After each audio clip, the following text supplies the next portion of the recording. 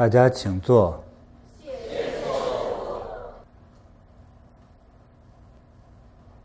之前呢，在无数次的讲课之中，我都是抱着一个方便的心态，不是让自己方便，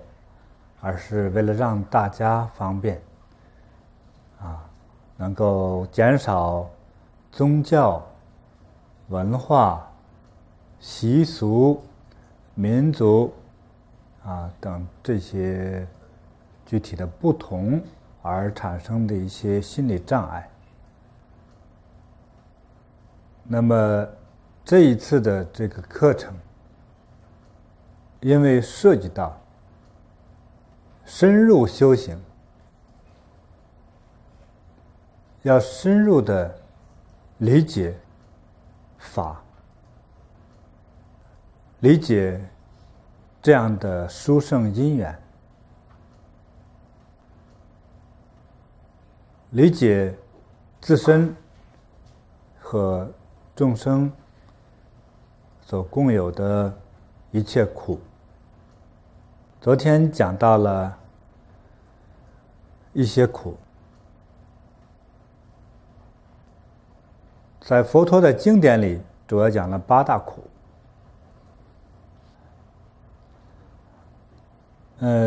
这个所谓的佛经里讲的8大苦，我有没有讲过呀？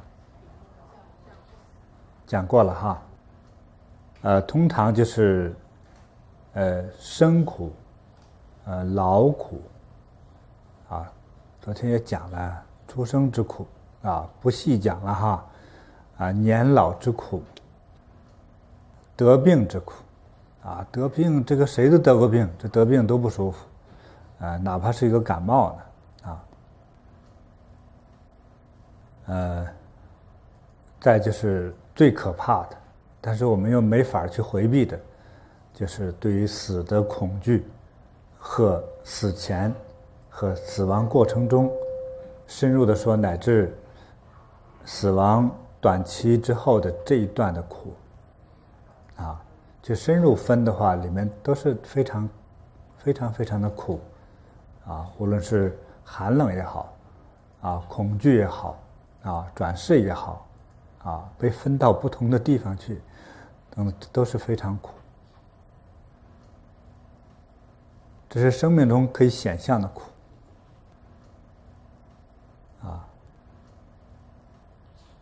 再有什么呢？同学提醒我，哪个苦爱别离苦。爱别离是什么呀？其实说得很清楚了哈，因爱而生苦，是不是？不细分了哈。爱，接下来是别离，与爱的人别离，与亲的人别离。你和你的亲人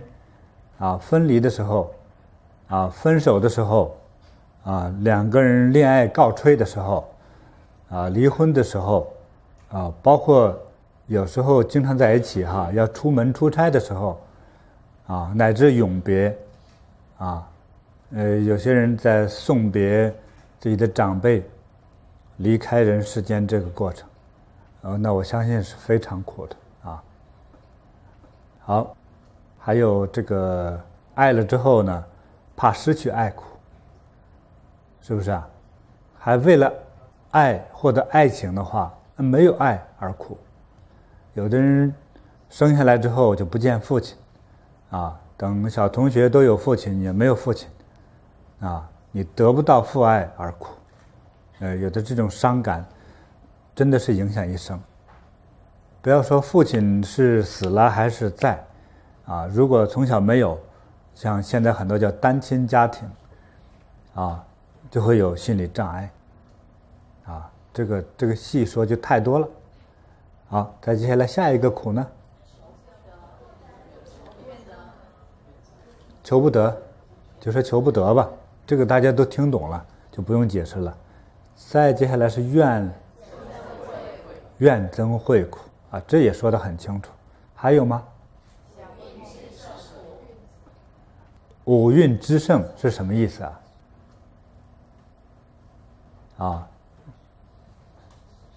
五蕴之圣，首先要了解什么叫五蕴，是不是啊？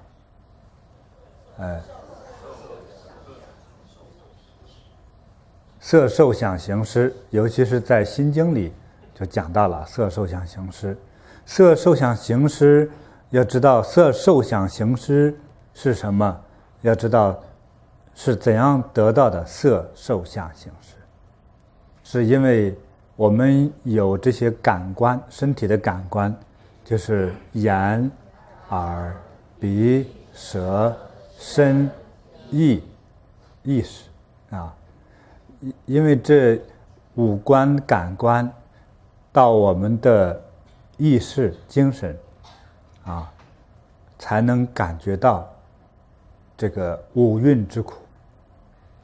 啊。色指物质的，这个就不能再分了，因为它里面你应该说几乎我们所有发生的事情和烦恼都是与色有关系。色不是指色情，是指有，还有事物，还有具体啊。具体的事物从无到有，再从有到无，这就是一个苦的过程。你过去健康没病吗？现在有了一个病，苦了。对，就好比这个意思，它是存在，是发生啊。那么这一切呢，是因为怎样才有的呢？是因为有眼、耳、鼻、舌、身、意啊。对，所以我们感觉到这些苦啊。所以这八大苦啊，凡是人就逃脱不了。你怎么说这个人没有眼睛啊？没有眼睛他更苦。你说看不见，就叫眼不见为净。你啥都看不见的时候，就不是净，而是烦躁啊。想看的人看不到，你会苦；想看的事看不到，会苦；想听的听不到，更苦。那么人有这八大类啊，八大类的苦，就是已经涵盖了人这一生啊，不可回避的烦恼发生。我们当然说，如果修得好，转念说用好这一切啊，去认为这个世界是美好的，这是可以的。今天很多年轻人蹦蹦跳跳对，这个也是挺好的。但是去细究人的心呢，细究人的内心世界和生命中所发生的一系列的事情，最后发现，快乐的事情容易忘掉，而痛苦的事情拖很久很久。你想想，你就是谈第一次对象，第一次对象不管谈多久，如果结束了，你这个苦呢，这种痛苦可能那个苦延续的时间可能比谈的时间还要长，谈了3个月，痛苦3年啊。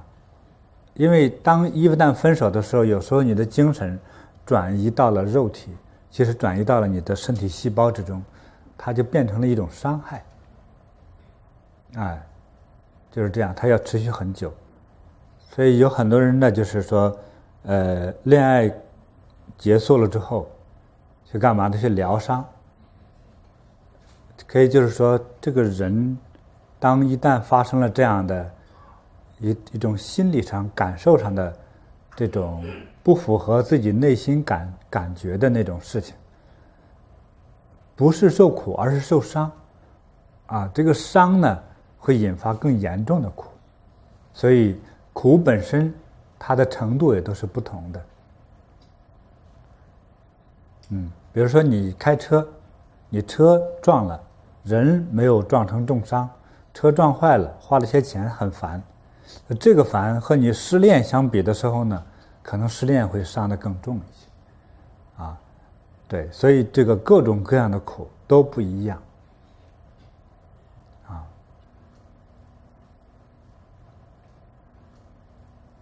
好，我们既是认识了佛法之中这些对人这一生又做了一个苦的一个总结。我昨天也描述了我们和佛法之间这个不可思议难得这个因缘的这种殊胜性。那么在接下来我们应该给能够有这种缘分继续往下修行的人一条修行的一个指导。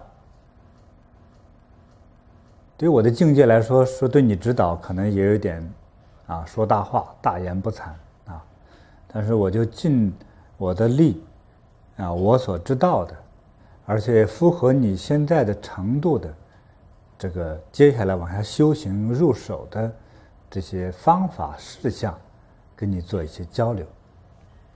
在这个茫茫的人海中，这个地球上现在有多少人口，我忘记了，没怎么统计，谁大约知道？大概有70亿这是有可能。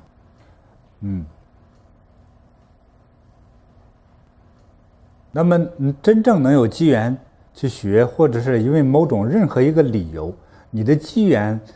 有的人机缘很好，就是听说这个人，听说这个法，我就来吧，来了之后，就给了自己一个理由就撑下去，又修又做事。那么有的人的理由就可能是健康问题，这个理由呢，特别省事，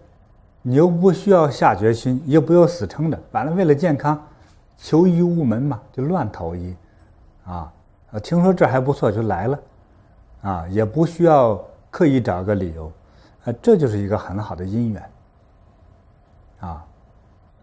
就这么来了，这都是很有缘分。那么这个因缘之中，大致还分3个级别。这3个级别呢，就是上中下。先说上者，我们也可以称为叫上士。上士呢，就是说有大福分的人、大功德的人、大缘分的人，因为你这个生命将要改变。而佛告诉我们这种改变呢，变成我的语言，我的理解就是说，我们的命，我们现在的感觉是过去所造，但是我未来的命运，未来的生命状态，未来的好坏，已经交到我自己手上来了。现在的我就是过去世所造，未来的我由现在和之后的行为所造。大家都是同意这个说法的，是不是？因为我们相信因果论，这样听起来比较科学。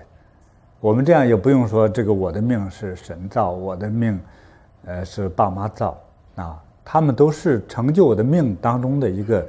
必然的先决条件对，就是秦始皇他妈并不代表是秦始皇的神一样的人，但是这2个命相比的话，秦始皇的父母亲只是有责任义务的顺着天道生了这么一个很不可一世的儿子，生了这么一个统一天下的君王。如果说是伟大的话，也当然远远不如秦始皇他更伟大。这3个不同级别的缘分就是高尚级别的、上等级别的，因为是在改变整个的大人生。最大的改变是什么呢？你现在就是大凡人一个，而变成像神一样的生命。我只是宏观这么说，别细究你说信佛的人变成神了吗？那还是佛教徒吗？别那么傻乎乎的抬那杠，就是超越人类的高级生命状态。我是指这个，只是佛教里头可能成为菩萨呀、罗汉啦等等这种佛教所承认的这些这种修行境界我呢为了让大家理解方便，也从人变成神一样的这种生命的种类再说高级一点，就变成佛一样的生命。那有没有可能呢？这个佛说是有可能的啊。再重复一遍佛所说的，说我能成佛，众生皆能成佛。他已经说清楚这句话了。他不像神一样，我是神，那么我是相对唯一的啊。那么成佛这概念，所以是说通过我们的行为，但是真正能获得大成就的话，是需要很深厚的资粮和非常非常刻板刻意的综合的条件。这个真正获得最高的成就是需要很多条件的。那之后我们再叙述。那么中等的人呢，这都是有缘了。就中等有缘人呢，就是会乐意奉行我也修法，我也持戒，我也精进，但是经常请假，而且经常有理由，而且确实有理由。你说我们要修行吧，这打开仗了，你真修不了。他有的时候这叫大因缘刚发誓修行，地震给砸死了，这个没办法还有的真是家里孩子多，这个比如说父亲想修行不行真的偶尔过来拜一拜，我真想发心修，也真有悟性，但真没时间这是差不多中等的乐意去接受，乐意去奉行，但就是种种综合的条件就不能使他成功那么第三等就是下士下士呢也是欢喜接受但是欢喜接受的只是通常比较，他从理解上悟性上综合的修行的这种综合条件来说就会更差有灾有难了求佛去过年过节了去上头香去就做法会了去帮忙去要修行真的我坐不住要诚心说我也不是不诚心，但是我就不太诚心，也不能说服自己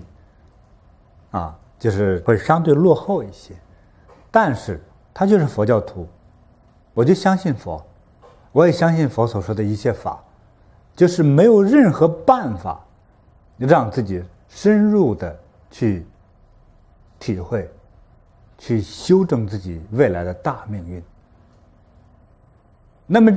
这种人的利益呢，所获得佛的利益是什么呢？比如说遇难成祥傻子开悟本来傻乎乎的，开悟了之后生活的还可以，本来傻乎乎的根本没人要，现在能找一个工作能做事了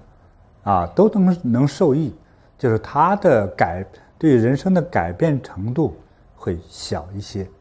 但是也信这大致分这么3个级别，从古代到现在大致也都是这样子所以有大缘分的修行者就会修到一个阶段，就会非常努力的坚持下去，修行下去，钻研下去。而以我的经验来说我觉得可能还需要这样，每走一步就有点像上楼。今天如果我们上第7，一共有7层楼，我们的目的要攀登到7楼，但是每一层的楼梯呢要爬很久所以很多人爬1层就很累，爬的1层过程之中休息几次都可能所以一个真正有大缘分的人，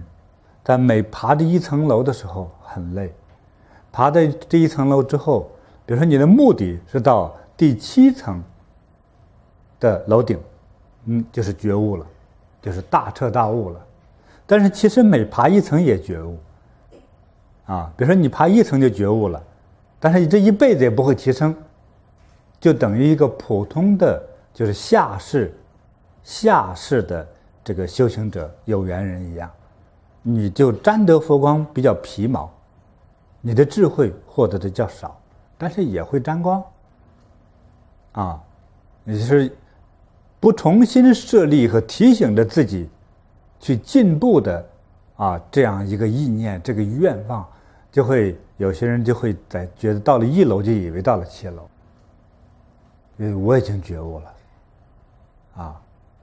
就这个时候对于觉悟的概念还犹如盲人摸象。哎，因为盲人嘛，啊，第一次碰到象，所以他们各自去摸一摸啊，摸到象尾巴说：“哎，象原来像蛇一样，就是一小段绳子。”摸到象腿的人说：“啊，这个象原来就像个柱子。”啊，摸到象鼻子的人就说：“这个象其实就是个水管子。”啊，所以这个我们都没有得到它的全部。但是他以为就得到了整个一只象，所以在修行中应该要不断的呀，要提醒自己啊，提醒自己啊。那么佛陀在过去教法之中啊，给我们做了很多这个比较细致的教化和提醒。刚才我们讲到啊，这个人生这个8大苦的部分，这个苦的部分呢，主要是来自于人的这个感觉啊、知觉、触觉、察觉这个综合的系统。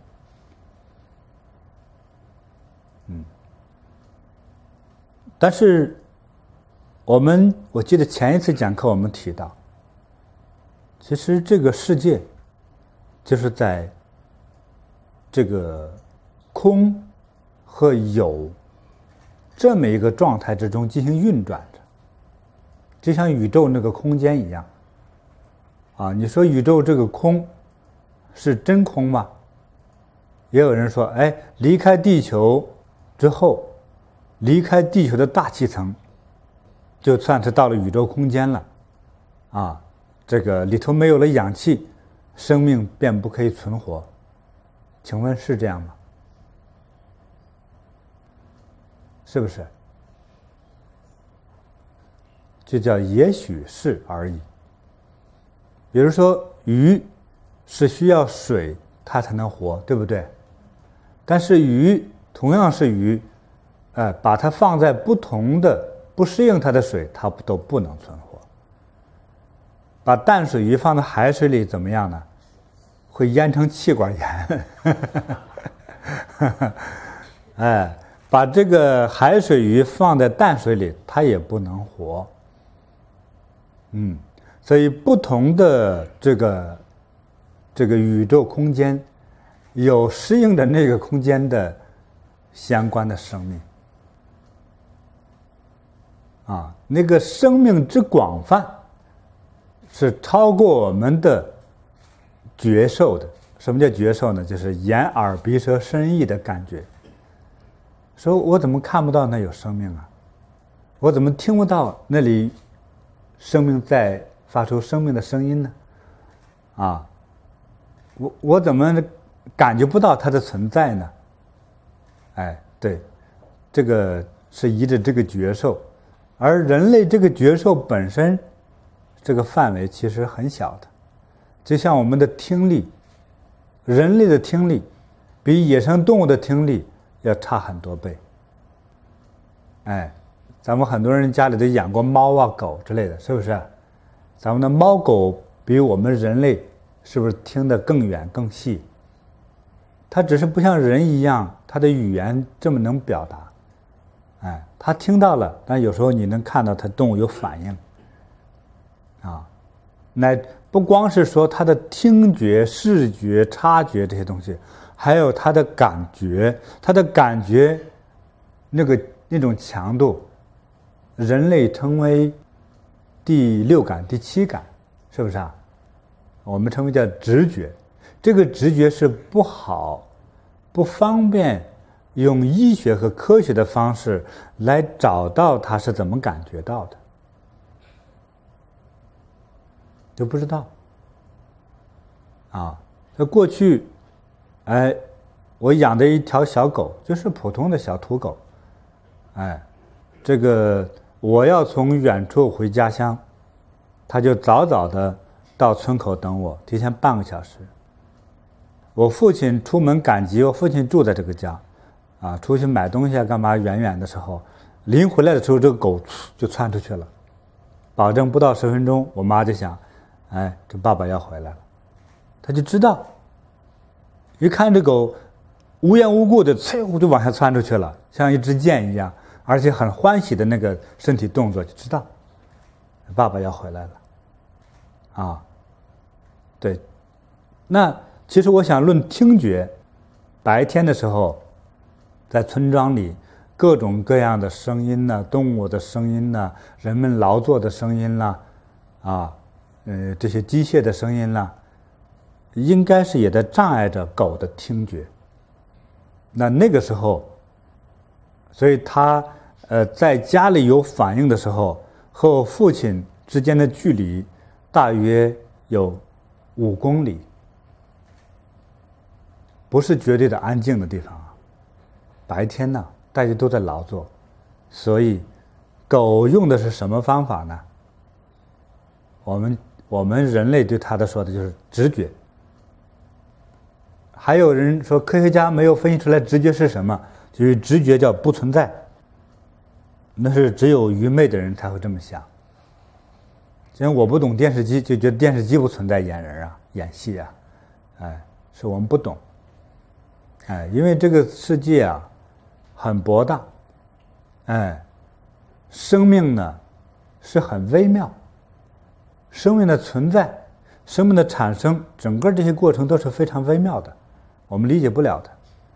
大家记得章鱼哥的传说吗？章鱼哥预测什么比赛，是不是世界杯比赛，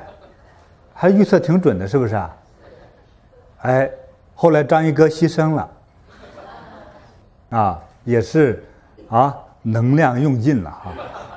预测你们人类的比赛。那么喜欢赌注的人，不知因为章鱼哥的比赛赌了多少钱出去也让多少输了钱的人家庭家破人亡。所以章鱼哥觉得罪恶深重，自杀算了含恨自杀了。你说他是海里的这么一个怪怪的动物，像鬼一样他真去感觉着这个。当然我不清楚他懂不懂，说这是足球比赛，还这么多人为他押钱赌注，赌完了之后还让这么多的人痛不欲生还会让赌赢钱的人是花天酒地。我不知道他理不理解这么深，对人类这个复杂的玩意儿那么他就有感觉他恐怕不会倾向于某个国家嘛，在比赛的时候，对不对对于章鱼来说，在谁家活着都是活着。所以这个世界是非常的奇妙的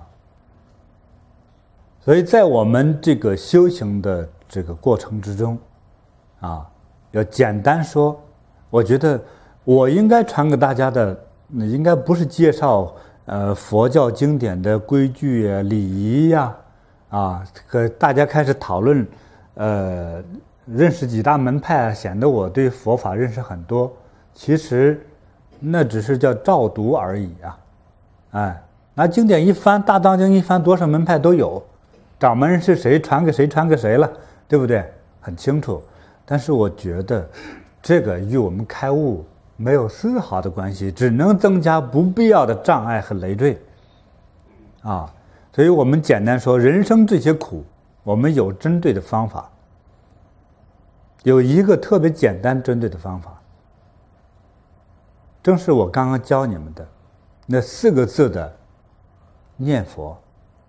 那4个字重新复习一下，对，恭敬加真诚。那么恭敬加真诚，有些同学会问，我恭敬加真诚的时候是用于念佛的时候，是吧？那礼佛的时候呢？做大光明的时候呢？对，我敬香的时候呢？我对人的时候呢？面对师父的时候呢？对，其实这个4个字是整个修行之中的一个法宝啊，这样我们就容易记了。恭敬真诚，恭敬真诚去好好修，能解决很多的问题，这是第一大项。第2个，我们接下来怎样去修的那个法宝，你看我们一旦修了一段时间之后，可能你在这里修的时候，有的是在这做工作，有的是专门的修啊，有很多做着非常背后的一些具体的事物，也不能传法，也不会光彩。你同样你的家庭的背景之中，也可能还在不断的创造和引发着新的事物和烦恼，乃至这些背后的火在烤着你，前面的工作之火在压着你，也同时也在烤你。说我到禅堂我要好好做事，我的家庭里头还有这么多的是非，我怎么办？当最初的那个欢喜和自在和恭敬慢慢通过时间就淡化了，你的发心也淡化了你的恭敬心也慢慢淡化到没有了，结果呢会怎么样呢？就看谁都不顺眼了。这个时候就是佛不像佛，师不像师，法不像法，同修像恶魔。因为看到如果这个掌门的师父都是满身的瑕疵，你上面的师兄师姐满身的恶习，那再看一个普通同修之间呢，可不都不像好人吗？我们哪来的恭敬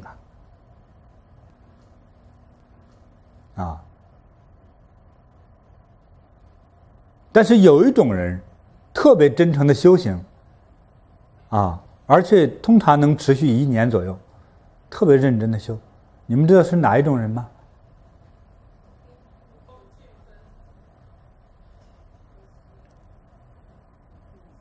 刚才有人说有恭敬我正是说他不能持续这个恭敬。还有吗？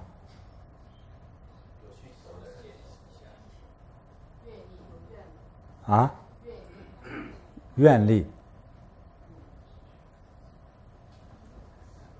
我觉得最能撑下去的有2种人第一种人，这个病要命的时候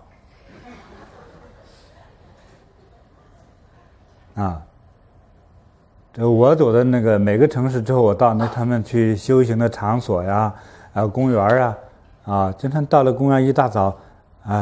老人家一边走一边在做着某种功夫我就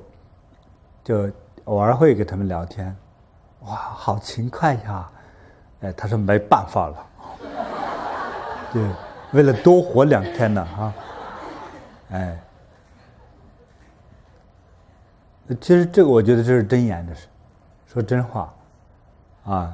到早晨起床的时候，几乎所有的人都想赖在被窝里赖一会儿，是不是上班族来说是闹钟在不断的响我看他们那个网络上就是拍摄到，因为网络是一个就像电视一样很方便，说美国有这个青年科学家发明这个叫做起床机到点他比如说他早晨6点起床，闹铃醒不了的，是那个床在震动，咣咣咣咣咣震动，继续睡不是闹铃震动，就这都不行。就是这还不灵怎么办呢？还有第2招，5分钟之后再不醒，一盆水下来，这可以那这个发明者自己呢就是这么个人他自己上面加了一盆水，5分钟之后再不醒他就会倒水，结果他自己呢在床上加了个帐篷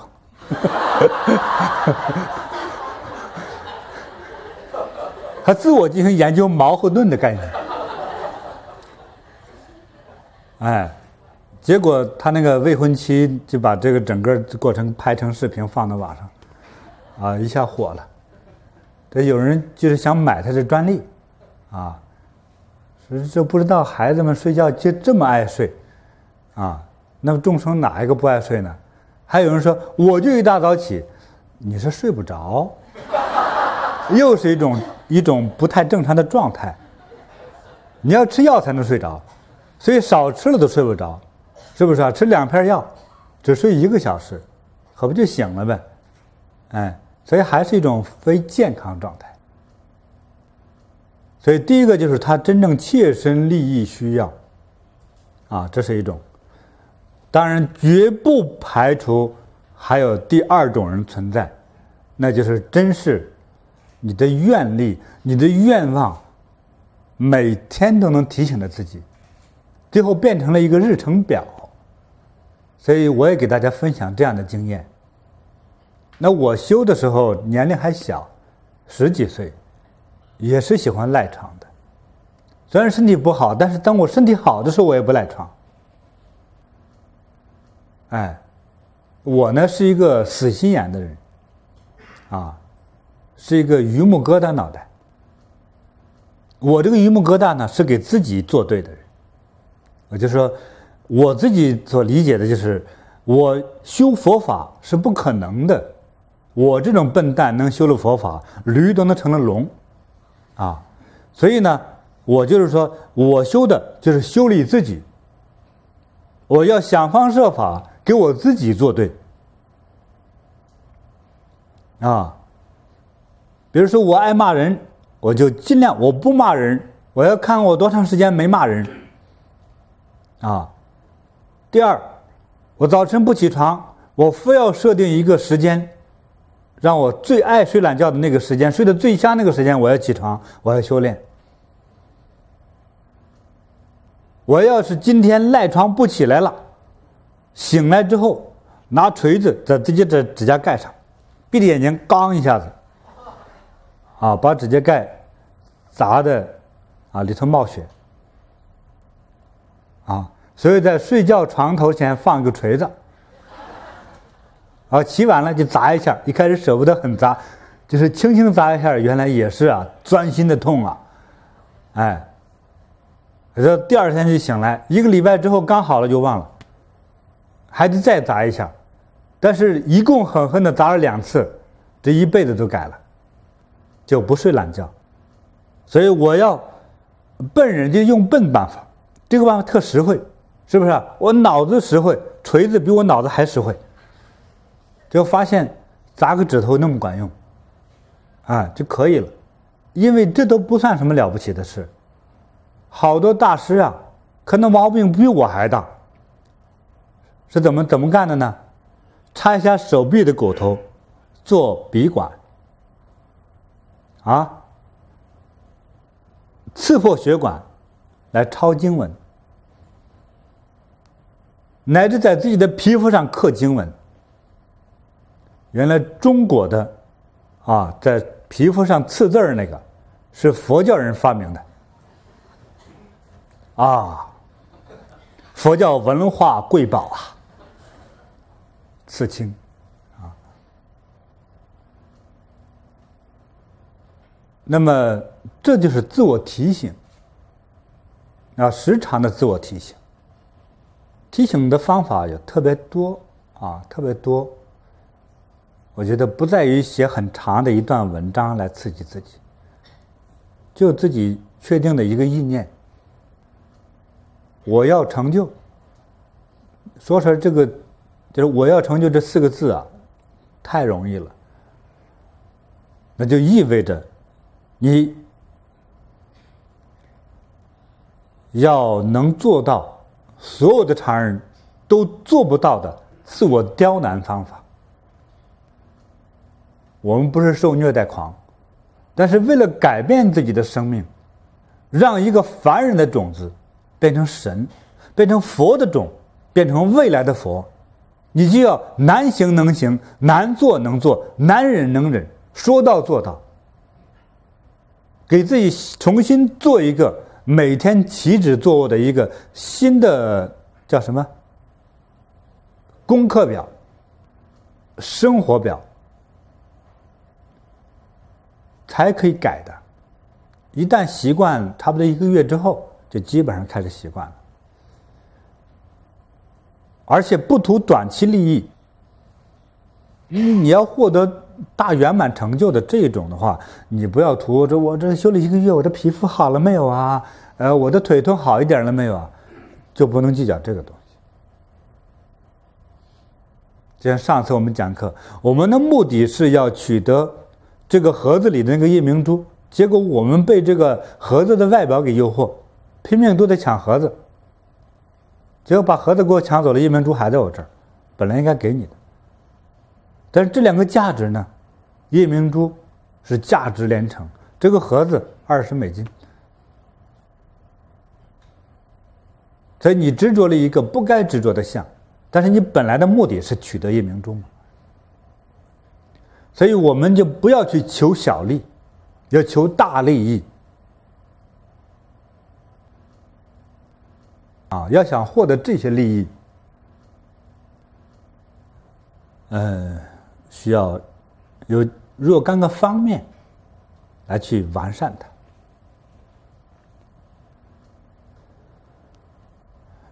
佛告诉我们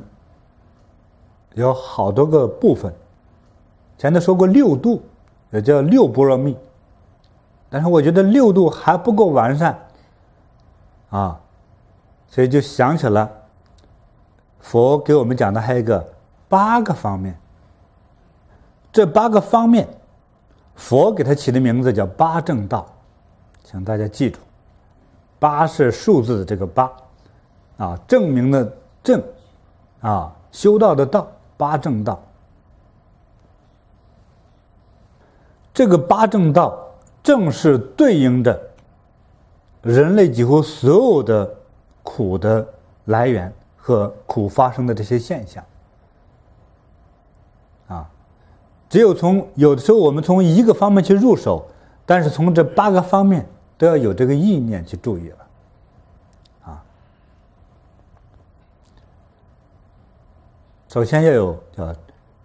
正见。有人学过8正道吧？有哈。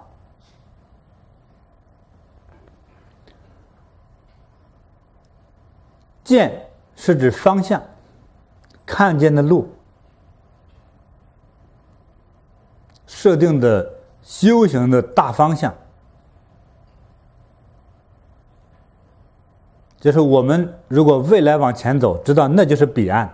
因为彼岸我还没去过，我不知道，但是这个大方向对的啊，方向，还有我所达到这个方向那个目标，那个目的地在哪里？那比如说，我就想变成一个善良一点的人就好了，这也是一个慈悲的方向，这也是佛陀所引导的方向啊。这个时候，你未来得到的就可能是一个相对善良的人，但是不可能成为一个圆满的觉悟者。所以，我们这个方向的这个设立，这个大小，这个程度，和我们所获得的未来的利益啊，和见证的那个修行层次有着绝对的关系，还和自己每一天的所有的行为有着必然的关系。你的用的力不一样，花的时间不同啊。这个正见就是正确的正啊，所以有正见啊，有了正确的方向，有了正确的目的啊，这是你的后面所有行动的一个来源，是一个原动力啊。所以就是我们过去常说的，有愿就有力啊，有愿啊，就有了一切的能量、智慧。第二是正思维啊，正心正念的正。你在思考事物，遇到一些不管在现在看来是特别好的，还是特别烦恼的事物，啊，不要去往邪见里去思维，不要去偏见里去思维。但是这个正邪的把握呢，有时候我们不知道怎么样去把握。那我以我的经验提醒大家，我们要做一个真正的佛陀的孩子。未来我要成佛，所以我要用一个慈悲的心、慈悲的眼睛看待这一个看似美好或烦恼的事情。你这样看，就会这样去处理这种事情。所以你在思维思考的时候，应该是有这样的一个慈悲的心，来把握自己所有的行为，从思维行为到具体行为。思维也是一个行为呀，是因为你的心在动啊。思维也是有方向性的，比如说我们现在说恐怖的故事，大家就开始紧张，说我们去报复敌人，这总是说，大家都想着报复之心，所以这个思维其实是最重要的。上一节课我们讲到，这个一念之差，就是阴阳之差，就是天地之差，就是贫富之差，也既是生死之差。这两个差别用在两个人身上，一个人活得非常自在、富贵、美好、快乐，一个人就是如在人间的8层地狱一样，那样痛苦不堪的活着。这同样是两个活生生的人，这两种的状态，那么这个痛苦活着的人每天其实是很艰难的。第三，正语，正念的正，语言的语。我即使发心正，我向往的我那个愿望正，我遇到好事和不好的事，我是从我们临时思考的这件事，这是好还是坏也好，没关系，我是慈悲的，我是未来要成佛的，我至少要做一个最善良的人，做慈悲的人。所以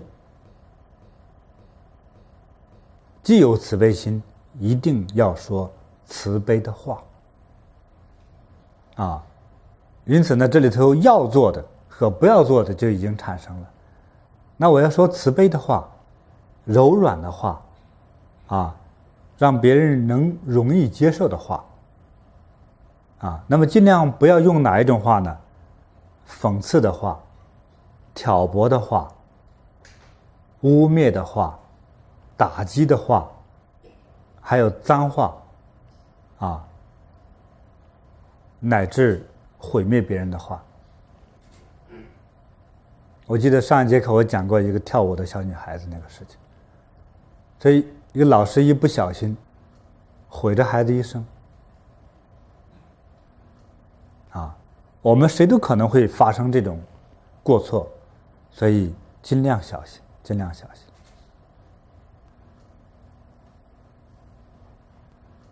正语，这就是具体行为了，从心动、心中的动作到具体行为上的这些把握。再接下来是正业。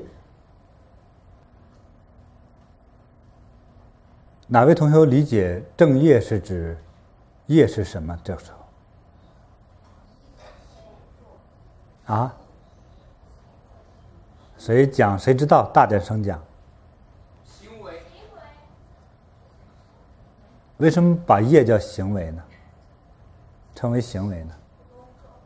因为行为的结果就会产生业，你做的好的就产生了善业，做的坏的就产生恶业。行为是业。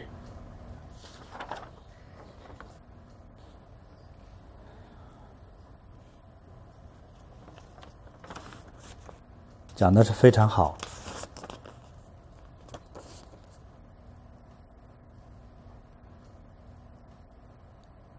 也许这个字就代表着综合的行为，因为我们每一个行为都会产生业，比如说不好不坏的行为产生不好不坏的业，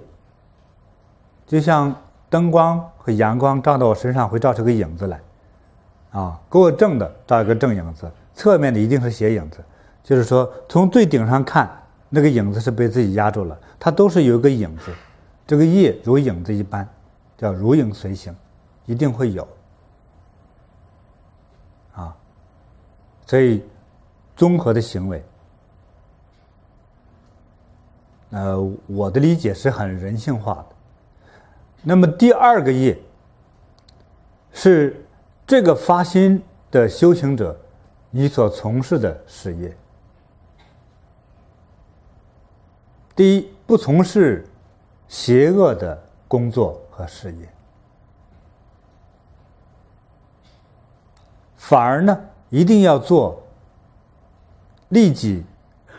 利人、利社会的这慈善的好的事业。因为这个世界虽然是自然有存在的法则，所以有哲学家说这个存在就是合理，这句话是对的。但是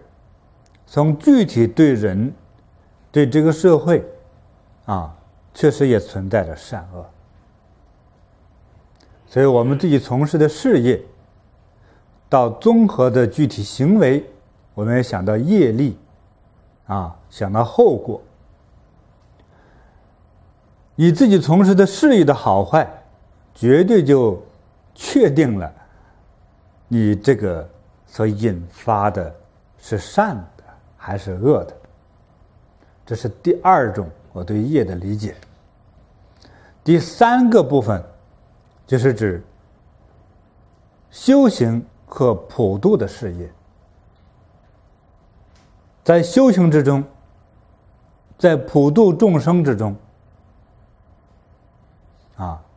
一定要心怀正念。这个正念我再加俩字，心怀慈悲正念时时检讨自己，时时鼓励自己向前走，时时的提醒自己一定要如法修行，如法度人，不行歪道，不起邪念。这三个业就是在普度众生这个事业过程之中也同样是一个修行者修行的一个最好的机会，是一个修行的过程。通常它不是一个我已经绝对的圆满觉悟的一个过程，就是叫不一定了。但是多数的人都是通过在普度众生的过程之中还在圆满着自己的修行，所以更是要小心谨慎还要大胆，还要努力，还要向前。我怕做错事，我不做事了，那也不行；怕走错路，我不走路了，那更不行。还要往前走，还不能歪；还要度人，还不能错。所以就是说，一个真正发心修行的人，真的你具备大慈悲心这个宽阔的胸怀无比的慈悲这个超大的包容有很好的表达能力，对佛法的深度理解能力对大众的感召力还会给佛当家主业，管好这个家，发展这个家，以企图度更多的人就这些能力都是需要我们通过自己的发心和努力的学习而获得的只有这样才能使你从事的这个慈悲事业做得更好。要继续死板的说，接下来就是正命。我还想听听同修你是怎么理解正命的？谁说一下什么是正命？也是我学习的机会。正什么命啊？起心动念。起心动念。慈悲的心。哦。慈悲的念头。不是一开始就有这个正见和正思维吗？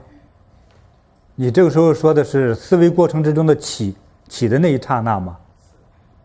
谁说的？举举手。有人已经指你了，我知道是谁了。非常好，无论怎样基本正确。打靶来说的话，一环反正中靶了啊。还有没有不同的说法呀？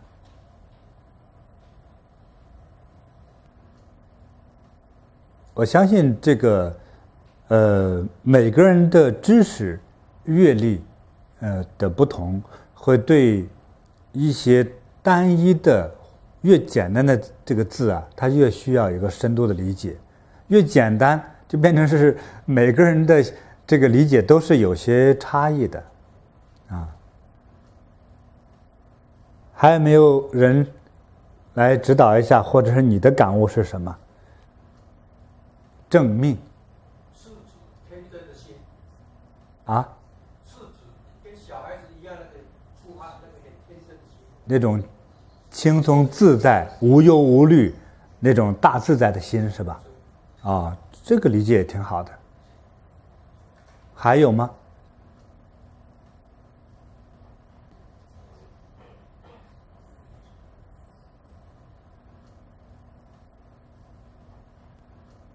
哎呀，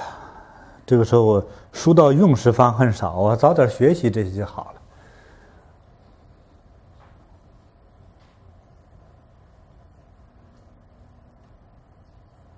我的解释也许并不符合这句话。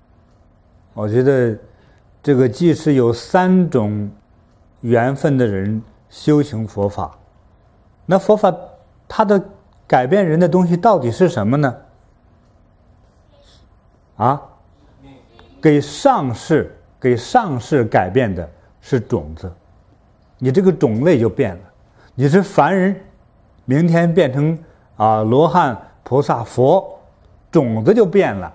你爹妈就是人类的种子，但是你通过努力、发心、修行、行愿、布施等等这一切之后，你变成佛的种子、佛的身体，到明天就可能变成一个完美的佛了。你的命有没有改变呢？一个歪命、邪命、病的命能叫正命吗？不正。但是我们通过这个过程，我们的命已经开始在纠正的。你就是为了改你的命，你应该去按照佛陀所说的一个正确的慈悲的起心动念，还有不能懒惰的一个具体行为去做好自己每一天的发心与修行，我们的命才能由凡变为不凡由俗变得不俗，由人变成神。其实改你的命中的感觉，比如说我穷苦病再接下来呢那就是健康智慧富足富足当然不一定说你学佛非要赚了多少钱，而是你心中那种境界，你想做的事就能做成，想赚钱也不难。但是你高尚的人品境界创造的不是一个纯自我和家庭的价值，而是创造的一个更大的慈悲的能给众生带来福祉的那个伟大的价值所以这个命就发生了巨大的变化。所以这个时候我觉得这个命就是一个说我们改命的一个行为过程，也是其中一个目标。我理解的很俗浅，我也有缘在先哈，可能我解释的并不正确。好，下一个，精进。这个八正道中，精进就是说，我现在我说到做到，我真做了。但是有些同学在做事的时候，他没有听清就去做。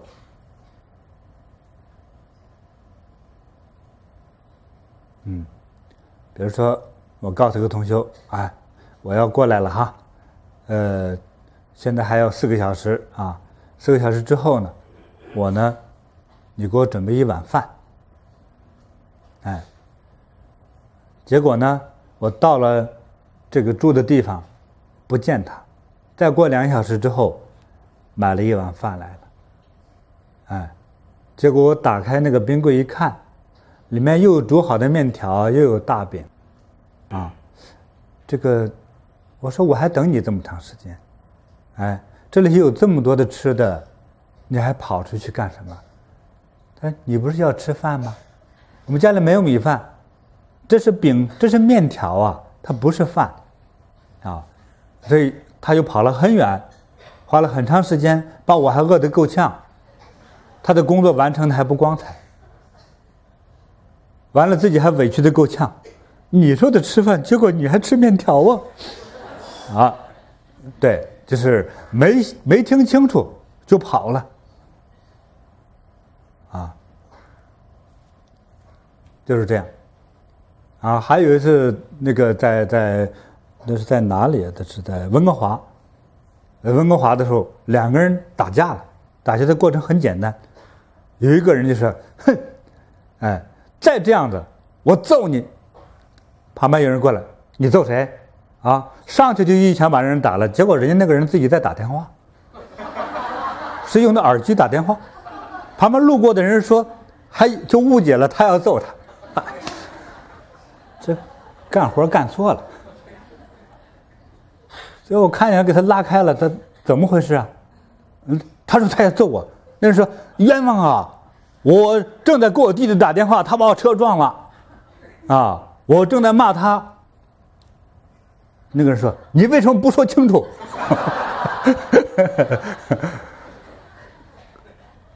那个人说：“我想解释呢，我的鼻子上已经挨了一拳了，你的拳头比我的嘴巴还快哈。”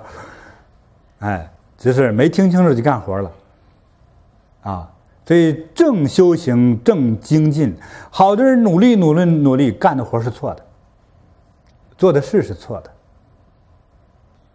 要正心正念，还有正确的修行方法。这个里头有一个问题就大了，就是说，你的老师是谁？我们不要说的太神秘了哈，你的法王啊，你的上师啊，你今天叫什么师都行啊。你的老师是谁？你的老师决定了你的正修行。那如果你找到不恰当的老师，当然也许我就是不恰当的老师。但我自己认为还不错的啊。如果你找到不恰当的老师，你把老师逼死，你把你们家产全送给老师，老师也教不出什么好道来，他不懂，这没有办法的啊。比如你让我给你教德语一样，那就完了，得了吧，就不用教了，就是强人所难嘛，就是这样。啊，所以这个时候就涉及到你有没有这个福分选到一个恰当的老师。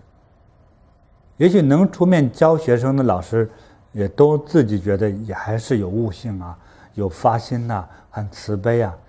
但是觉悟的境地程度，啊，证悟的境地程度，还有老师有没有教学生的能力。就像有很多人有知识，但是要教人很难，自己干可以，啊，是这样的。所以他每个人的境界都是有差别，所以这个时候有个好老师是非常的重要。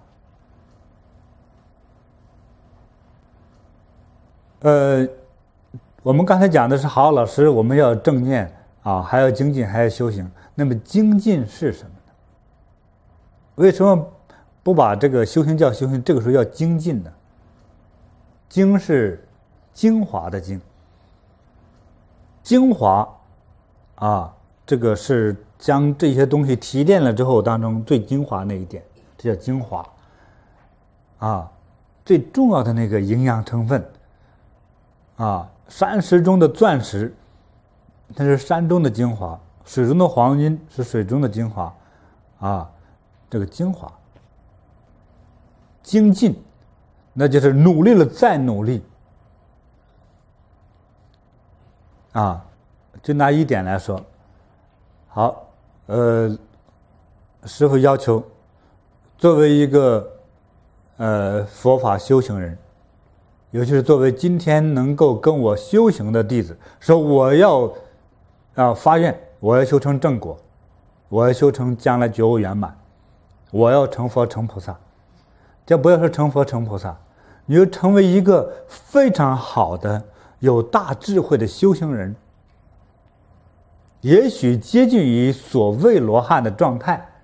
那都需要玩命的修，苦苦的修。我们第一个要做到的就是每天的如法修行一定要完成那么长时间，最少也不能少于3个小时那这与生活当中会有些矛盾。这有人说了，你看我都是年轻夫妻，这个我除了上班之外，我还是照顾夫妻关系有个孩子我还照顾孩子等等，那我怎么办？这不要问师父怎么办，你自己决定，是不是这个人做事的时候总要处于一个一定要懂得一个事物的要点。刚才是精进，精进就是修行之中最发心最努力的那个点。那么你的人生之中，你要找到自己生命中需要去做的这件事情哪个最主要，哪一件事情最重要，自己要分清楚。你这个事情就不能去问师父。还有的人真正成为一个大修行者，还有的时候把这个难题提给师父，师父你说让我修行还是让我离婚吧，你得说吧。这个时候师父非得入地狱不可，非把师父逼到那儿去不可。师父说那这个要是离婚吧，要是你看看破坏婚姻破坏家庭幸福。要说不离婚吧，那师父真的对不起，我没空修行，又浪费一个未来成道成佛的大财，那怎么办呢？是需要自己发心，那需要自己发心自己发心，有所取舍，有所取舍，就是说哪个是我应该要去所得，哪一个我应该去舍弃，自己去把握，去衡量所以不仅仅是修炼，我还要非常刻意的发慈悲心，我要精进，就是我一定要战胜我的懒惰，我要说到做到，而且我在整个修行之中我是最认真的当然了，包括我的修行之中不一定说我正在此刻在修，我今天我正在这里给大家说法，也是我的修行。今天我正在为众生能够读到开悟的这些所谓的自己的经验，我在写这个文字，写这个文章，我等于还是修行当然既是修行又是普度，就是每一刻我要做就要是最认真的你弄错一点，众生会被误导但是如果你在做的是更具体一点的工作，也许误导不了众生，但是既耽误自己也会耽误到旁边的人所以对我自我的管理就更加严格，更加刻苦更加难以让自己忍耐，还要把它忍耐了还要去做好在谈得上是正精进。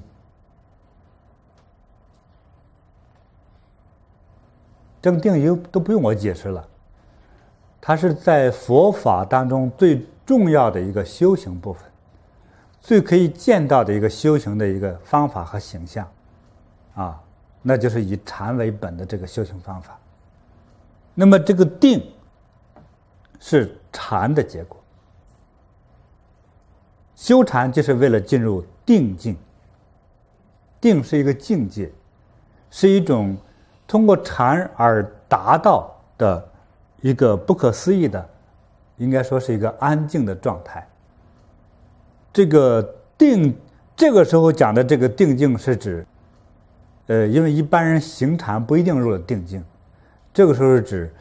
真正的修行人，已经有一点基础的修行人，啊，所以你才可能常常进入禅的深层次，就是定境。但是定境也分若干个层面的，定境分若干个层面，啊，那么常常在定境，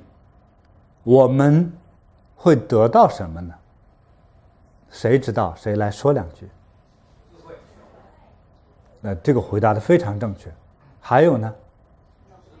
能量。还有呢？有智慧有能量差不多了哈。对，真的是很奇怪，在这个禅的境界里头，我们时常我们所感觉到的，我们所知道的，是我们正常的，在正常日常情况下所不知道的。在禅中所获得的答案啊，是在人类正常的思维之中都没有的啊。所以这里就提醒我们啊，一定要如法啊，如佛陀正念的进入这个禅定的状态，要时常的，因为这是这个获得圆满觉悟当中一项必不可少的行为。我们可以把8项减成6项，可以把6项减成4项，但是都有禅定的这个要求。如果佛法如果脱离开了禅这一个环节，我想佛法也许已经不存在了。如果光谈禅而不谈发心的话，啊，我们看世界是很清楚了，但是就是看不清自己。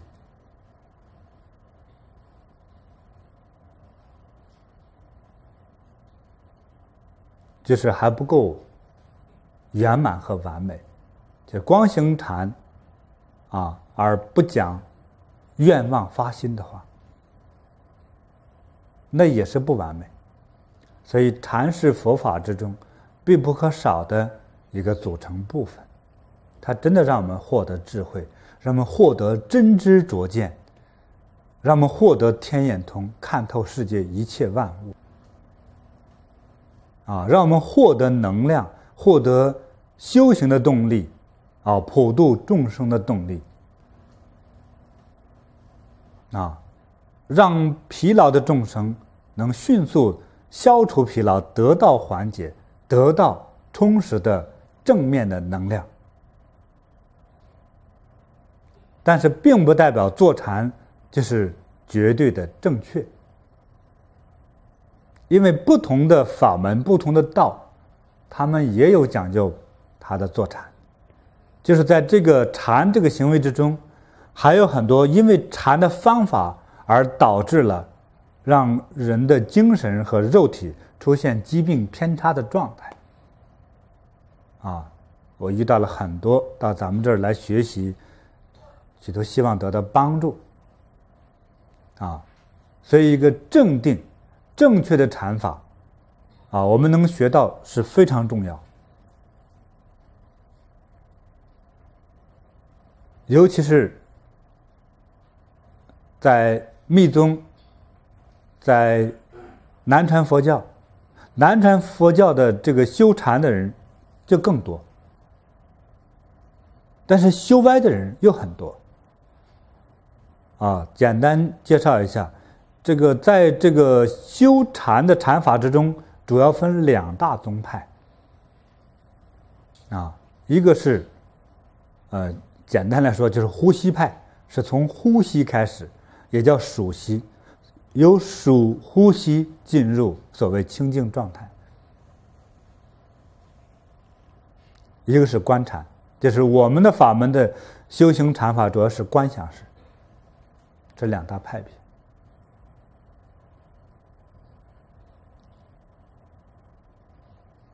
那当然我认为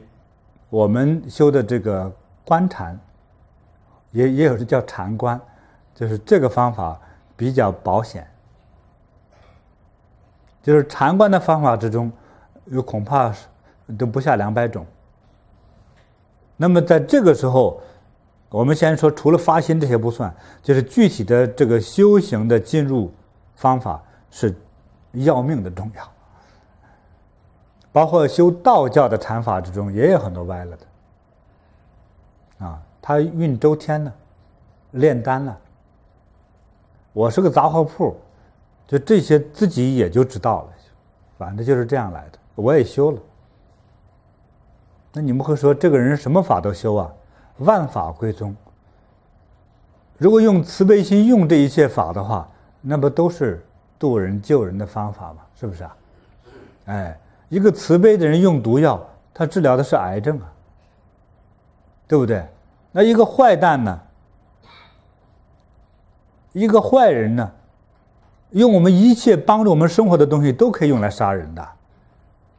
就是这样子。所以这一切由起心动念来决定它的好坏、善恶。最后一个是正念。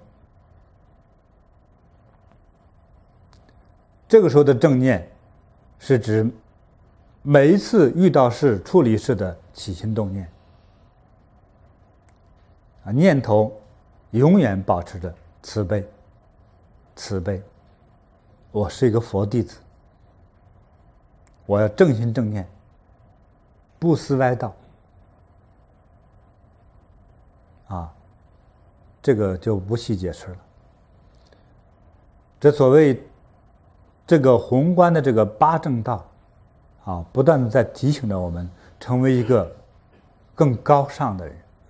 要想改变我们这个种类凡夫的种类，一定要让自己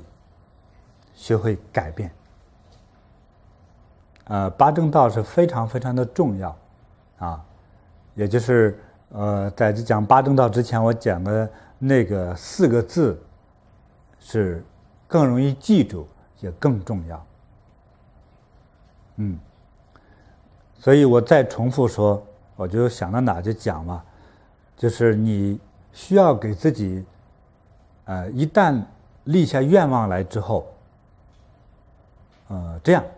第一，先检视愿望对不对，够不够，正不正，先检视愿望。如果你的愿望发心是很俗气的，你也能得到，关键俗到什么程度太小太低太俗了会出反面的问题。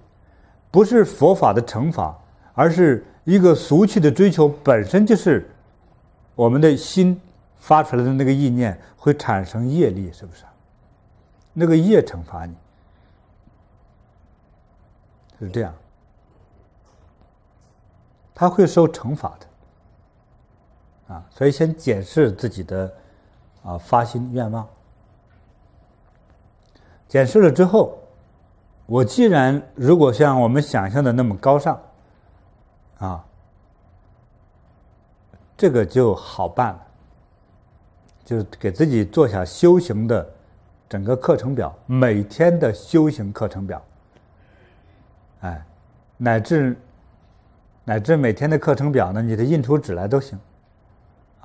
每天我要做的这一项给它打个勾每天给自己打分，我这些做完了没有，做好了没有做得好的打100分，都做了；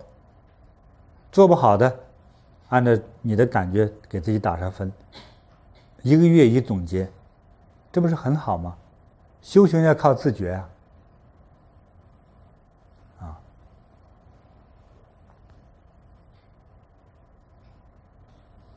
那么我直言不讳地告诉大家，这个修佛法，它最高的境界是什么？我们只有理解了这个，才能懂得我的愿应该怎么发。修佛法最高的境界就是要成佛，但是你也想，我想成佛，我告诉大家，你是需要资粮的。什么叫资粮呢？成佛的必要的条件就是你的愿望有吗？你的愿望你有行愿吗？你度人，你度了几个人啊？度的人少了不够的呀。我不杀生，我做到了吗？我净口业，我做到了吗？我不诽谤，我不偷盗，我不邪淫，我不做坏事，不伤害人。我要恭敬佛，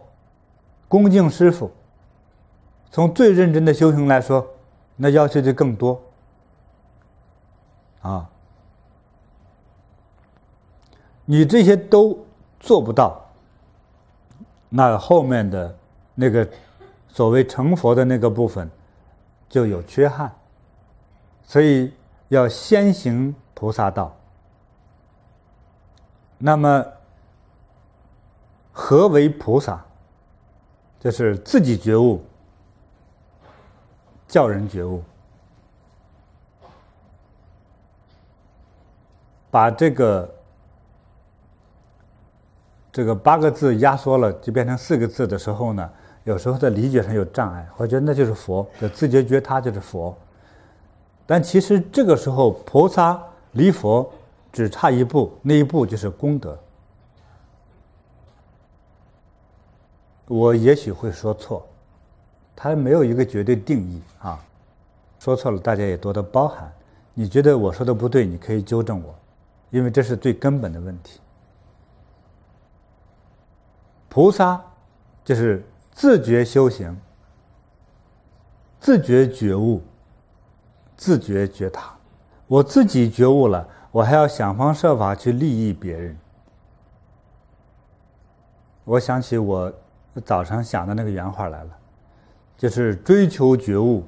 和使人觉悟的人，那就是菩萨。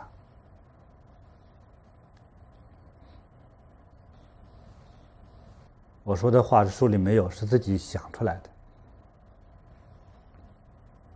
这个追求并不代表说我一点谱没有，在这个时候其实是已经达到一定高度境界了啊。这个部分你不要不求，因为度人是功德最大的啊。佛陀在这个过去教化之中啊，说了无数遍，就是这个法布施是胜过须弥山。它的功德运数量的话呢，说比若干个恒河的沙子数量都多，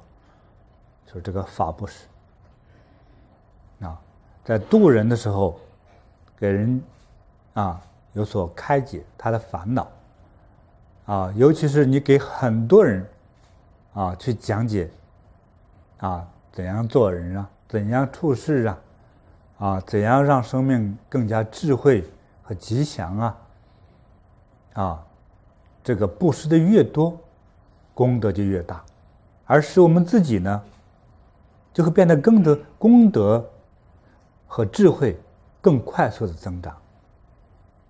啊，为我们的明天未来又做了一次最好的一个资粮的积累。所以想真正报答佛恩，就不如去普度众生。这我也是这么做的。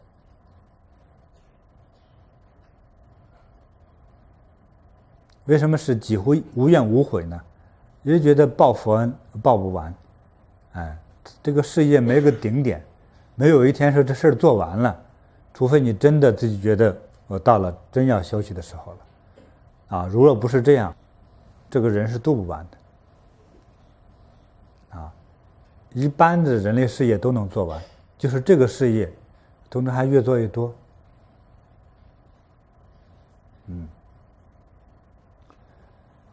所以这就是菩萨，这也正是佛陀所期望的众有缘人。你的发心不到没关系，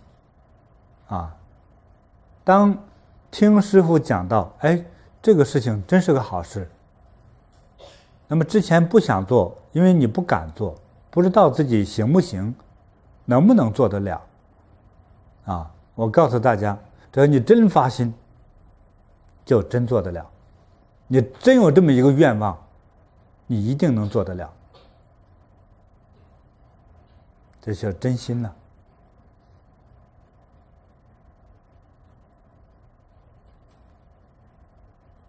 我不知道我们能听这堂课的人，我心里也没有底。有人想成为这种使人觉悟自己觉悟的人吗？有，就是行菩萨道。如果想真正行菩萨道的人，请举手。哇，出乎我的意料谢谢，非常好，恭喜你们。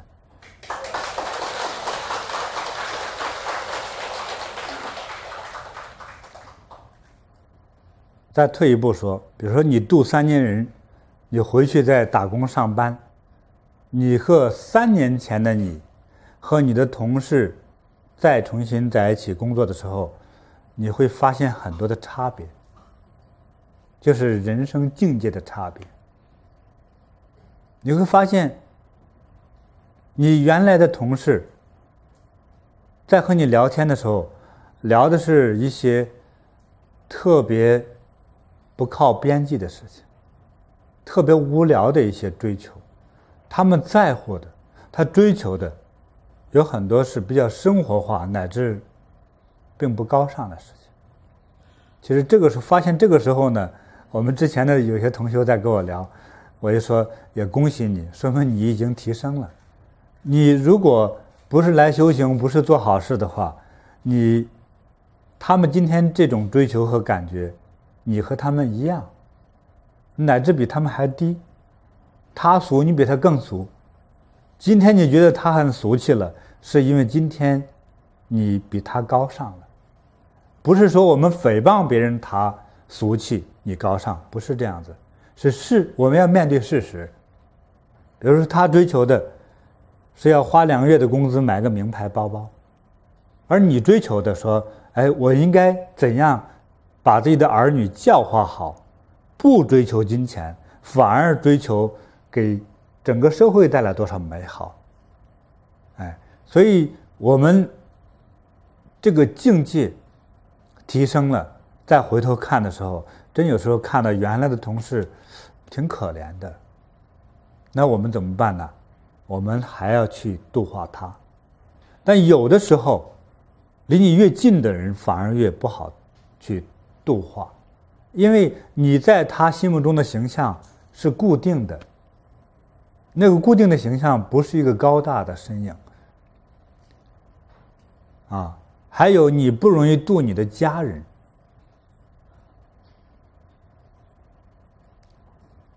因为你曾经说的傻话做的傻事在他脑子里的印象就他就是一个傻瓜，你还度我，你欠扁呢你。对，所以度他很难，那怎么办呢？先度一些不了解你过去的人。成佛不分来处你哪怕过去是囚犯，那明天成佛也是正常的。但是你过去比较靠近的人，他是用过去的眼光在看你，因为人类是形象记忆嘛，他总是用过去来看你。所以说发了财别回老家，这你以为发了财回了家开个好车，说哦，就是那个特别喜欢骗人的小子发财了，有时候有这种感觉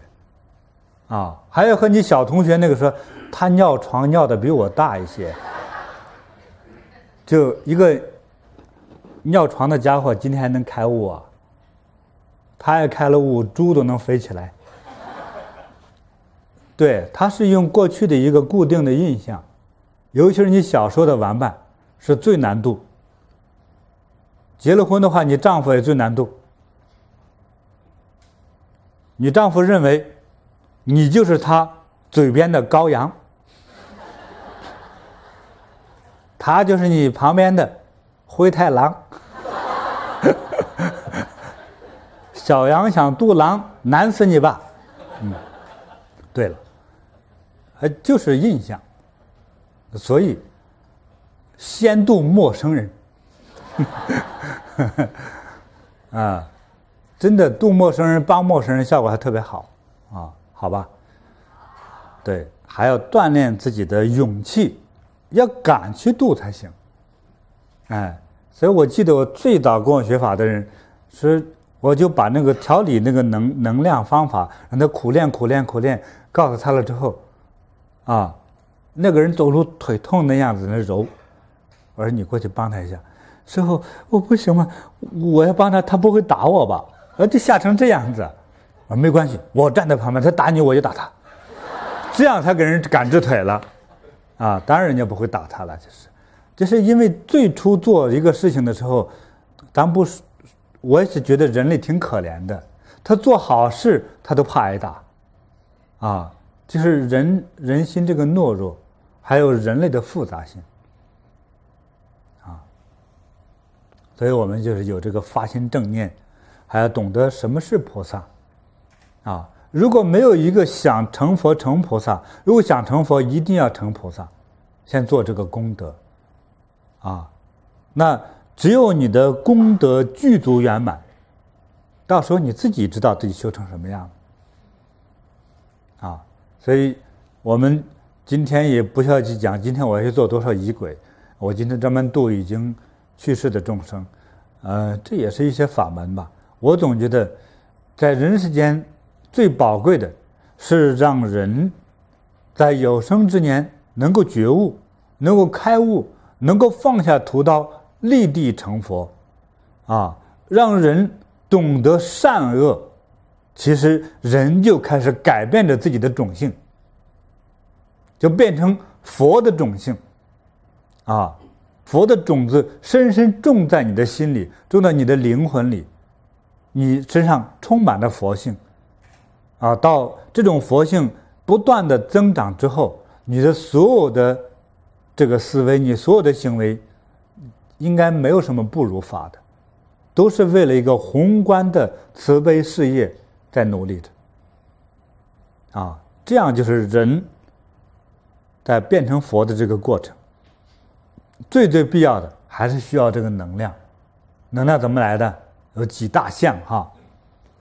几大项就是刚才讲的那个八正道这个有大概这样来的，但是这里头它还其实不够那么完美，说的不是那么具体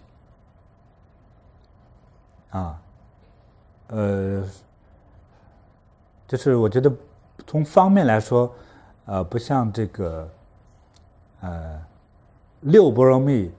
六度那么带有可执行性六度大家复习一下：布施、持戒、忍辱、精进、禅定、智慧。对，这6项，它这是6个类别，6个方面这样就是我们知道我应该怎么去做，而这个6度其实更容易去掌握。6度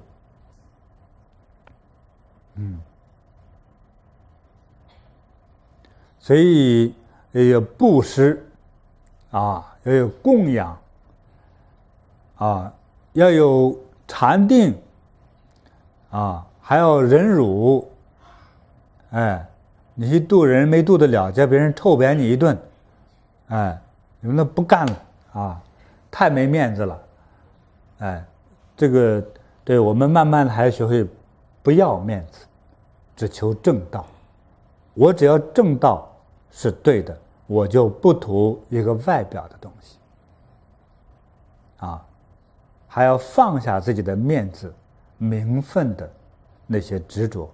不要让面子和名分影响着自己的真正的发心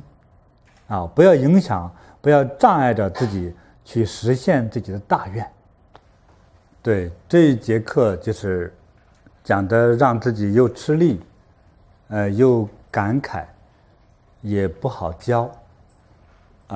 这个真佛法是不是闹着玩的，不是开玩笑的，所以自己责任和压力是很大首先要保证做到不能误导同修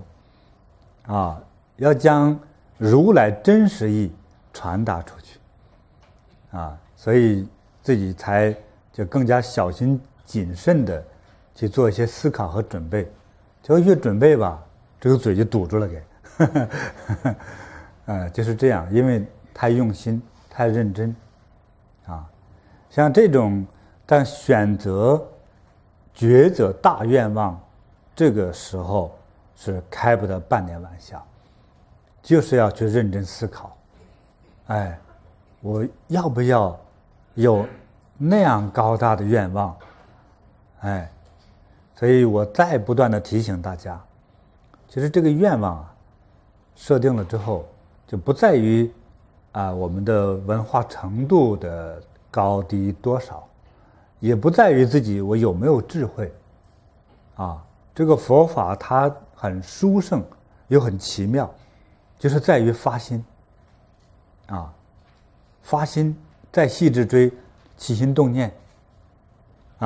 再细致追是你每天所思所行所想这是很重要的。好，最重要的就是那个宏观的那样的一个大愿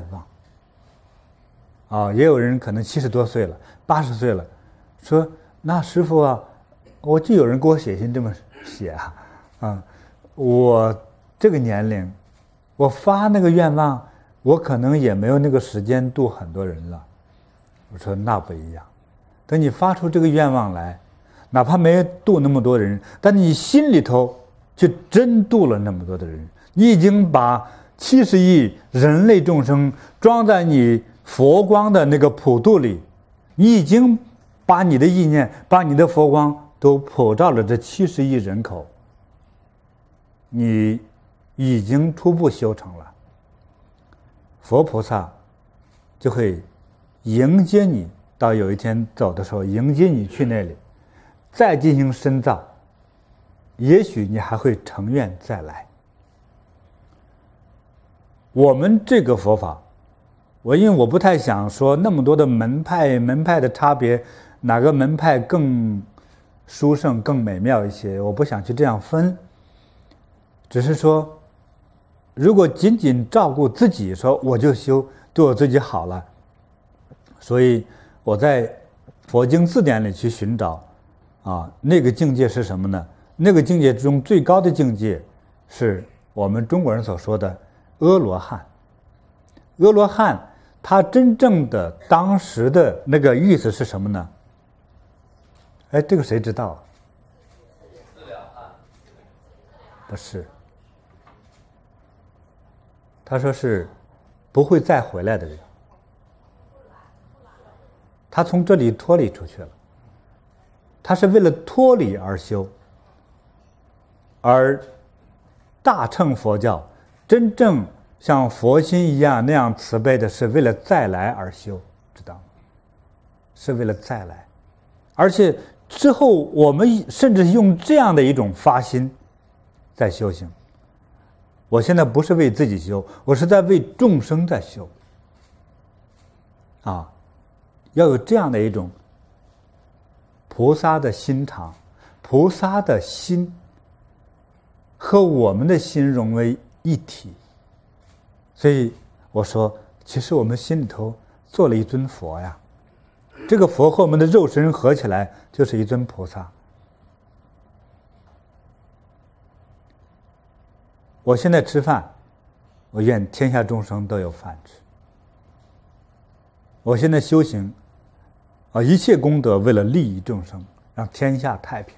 人人都有饭吃，人人都有工作，人人都能心向善念。你不可能说我今天我要让人人都信佛，那真不容易，那也在说假话。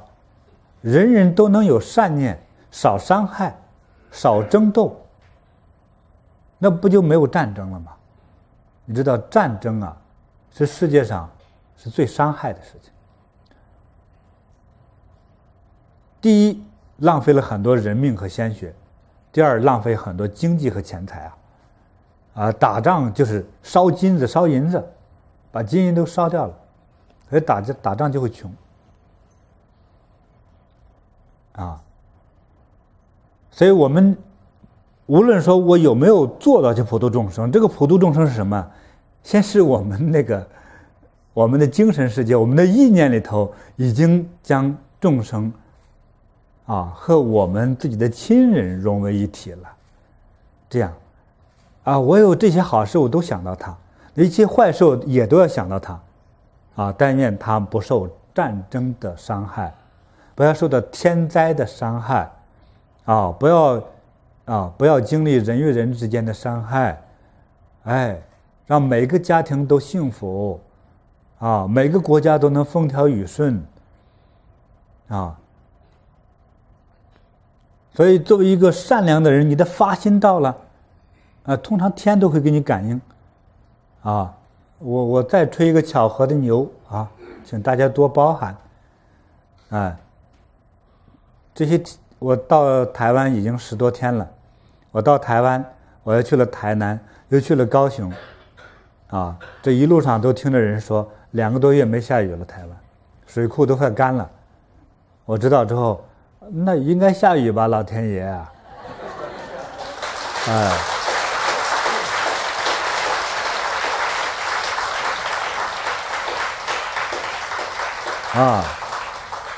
给点面子吧，我当时这么想的给点面子吧这个我的对你们那么尊重台湾这么多人修佛法行善道，这么多的菩萨，你干嘛那么往死里考验他们呢？那种地种瓜果的农民更可怜是吧？那么高的费用，你再让他干旱了，颗粒无收，这个社会就大乱了这马总统当的就更可怜了是吧？这个也就1、2天就开始下，就是这样这个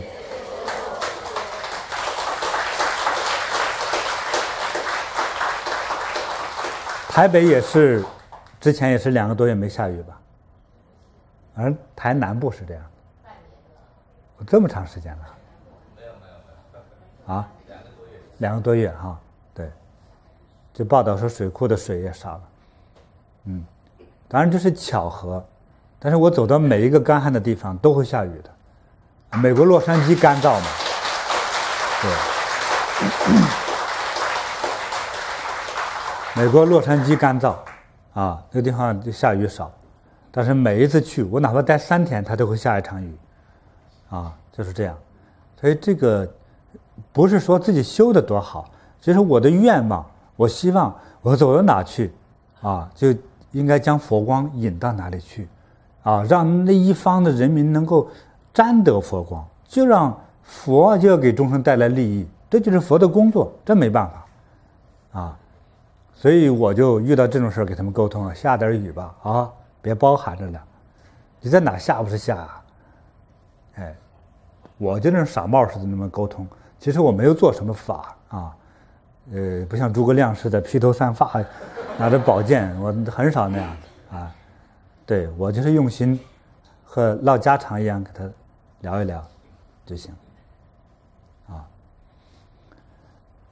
就是所以我们呢真有一颗慈悲心，所以平时就要想到大家。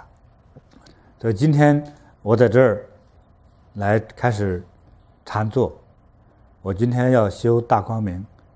我今天要在这念佛，我为世界和平而念，我为大家都有饭吃而念。这听一般修佛的人讲的，这是傻帽，哪有这样想的呀？都在想说我自己获得什么大成就，我要获得五眼六神通，什么都不要。像我说的那样，傻乎乎的，为了大家真正的这些生命中的实实在在的利益去着想，再来修行，我觉得这才是真正的菩萨道。如果为了让自己我要修五眼六神通，我要比佛还厉害，我要比孙悟空的招数还多，这样有可能会走入歪道的。所以在修法之中也确实有正道和邪道之说。那正和邪有时候还几乎都不算是一念之差，一点点的差别就可能人就歪了。说修法力难道是坏事吗？但是修行之中我就要修法力，对不对呢？又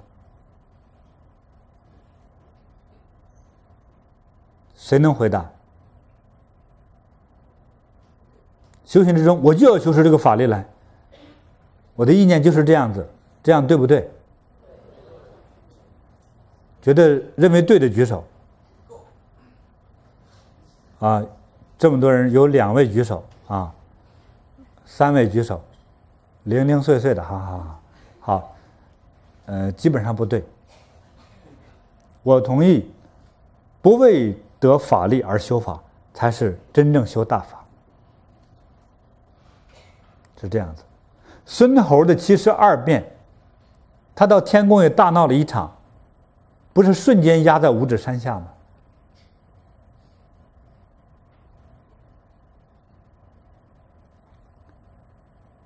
那么最后他伺候唐僧，他的师傅会翻跟头吗？是从马上被人翻下来，这个是有可能的。他师傅会什么？2招一共，大家还记得吗？第一招给孙悟空念咒，就是治徒弟可以，我估计念咒就是唠叨，你头疼死我了，真烦的，你别说了，属于这种是不是有很多妈就是这种级别的？在家一旦唠叨起来之后，比紧箍咒要痛苦100倍。尤其是这种，而且是女士优先，这个简直是天生具有紧箍咒的能力那么唐僧第2个能力呢？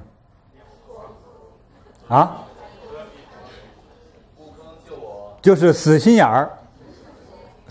认准了一个方向，绝不改变，死我都这样干，这就是他师父，这就是真佛法，这就是真佛弟子死也是佛的人，死也是佛的鬼这有这种感觉，有这样的一种发现，用生命来修行。但是修行本身有成就和改变我的命一个痛苦不堪的命和一个这个潇洒富贵自在的命相比，那痛苦不堪的命实在活得太痛苦它最少能基本上改变我的命运，但更大了之后，整个这个人种都改变了这么大的功德，我们要用真正的命，要用每天的起心动念去呵护它，去修炼它，去融合于它。每天的修行就是与佛菩萨的身体合二为一，合的更加真实了一点点。但这个时候呢，要有一个小小的一个插曲。在修行之中，今天我们讲这么多的佛道菩萨道，每一个师父讲出来都是略有差别。那这个时候，如果今天你这个人听过我来讲法，又听过其他法师讲法，讲到类似这个部分的时候，如果有所差别，你要遵从谁呢？所以有这么一个分别的问题。如果你去真认准这个师父而去修的时候，因此在佛陀早就将人类都看透了，早就做好了一个最好的安排说如果你今天真要去皈依一位师父，学习佛法，有这样最殊胜的缘分，你一定要注意珍惜哦。怎么珍惜呢？是你真正的传法授业师父胜过父母，你对他的恭敬要胜过父母，乃至说的更严重一点，我自己接受也有点难度，是说你的师父即使修佛法传佛法给你，他就代表着一切诸佛之法。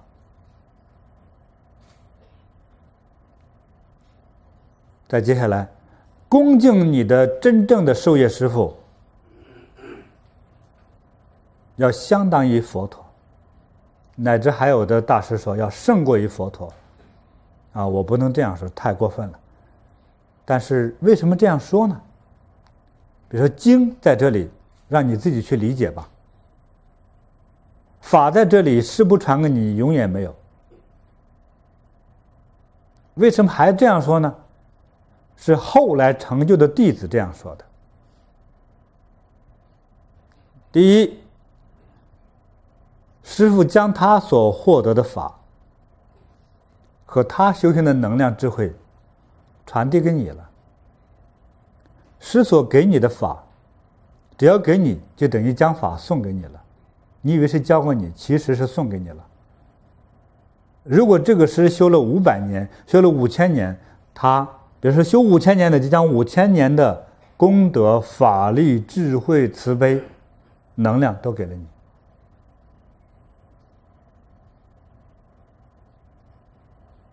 你修也得，不修也得。但是怎样能感受到那种德呢？你把你那个恭敬的心一打开，你就全部获得了，就是这样。所以将法一旦传递给你，这个弟子就会说：“我这个嘴，这么笨，怎么今天讲法的时候，嘴里像装的弹簧一样那么好使呢？这个嘴怎么都不是我自己的嘴呢？怎么讲的法这么明确呢？自己都没想清楚，但讲出来就是清楚的，自己说出来是糊涂的，听众都清楚了。”为什么呢？对，这就是师父将这些其实送给你了。我刚才讲到，包括他的功德。为什么重复这一句呢？如果你真是一个，比如今天我是一个接受了弟子的师父，这个弟子如果不是离经叛道的话，是一个正常好好修的弟子，如果你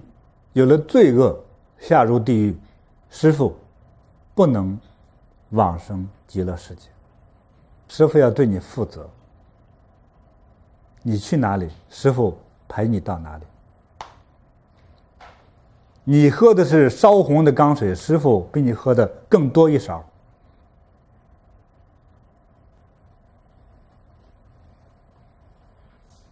你要烦恼，师父比你烦恼1倍。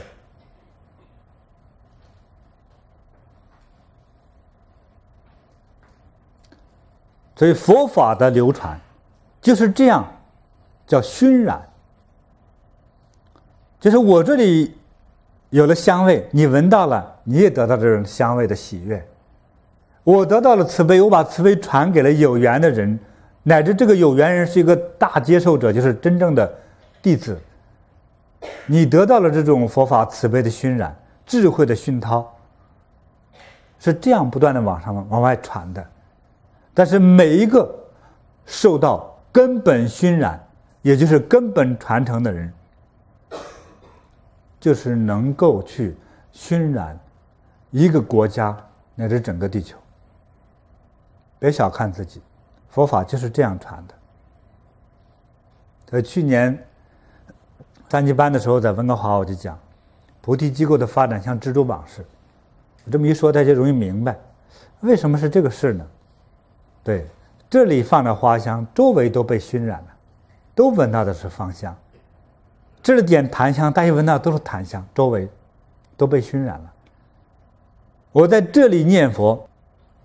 我们看到的是眼前这一圈众生，但是我的意念里头是整个大台湾的人都在听，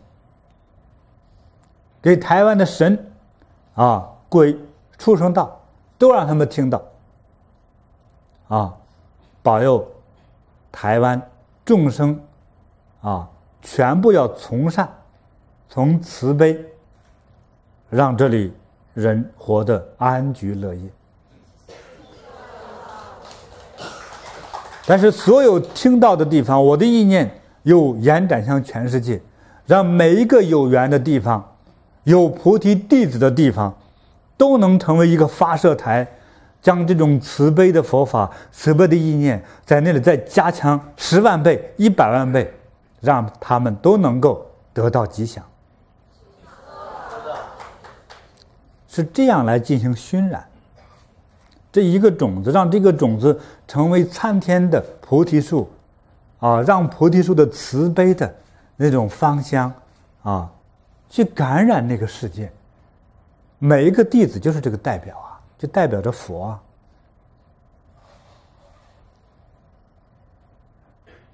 所以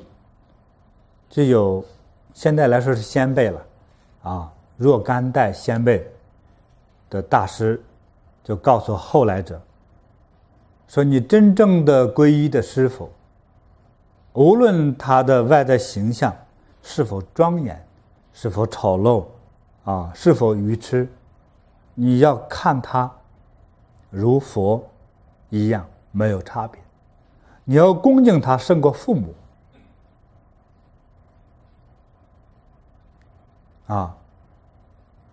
这个就有这样的一个提示。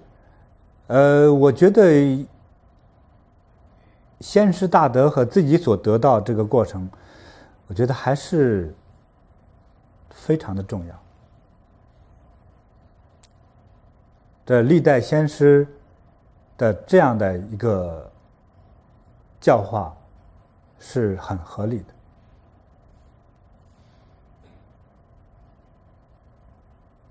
就像我们看佛，比如今天我们所得的，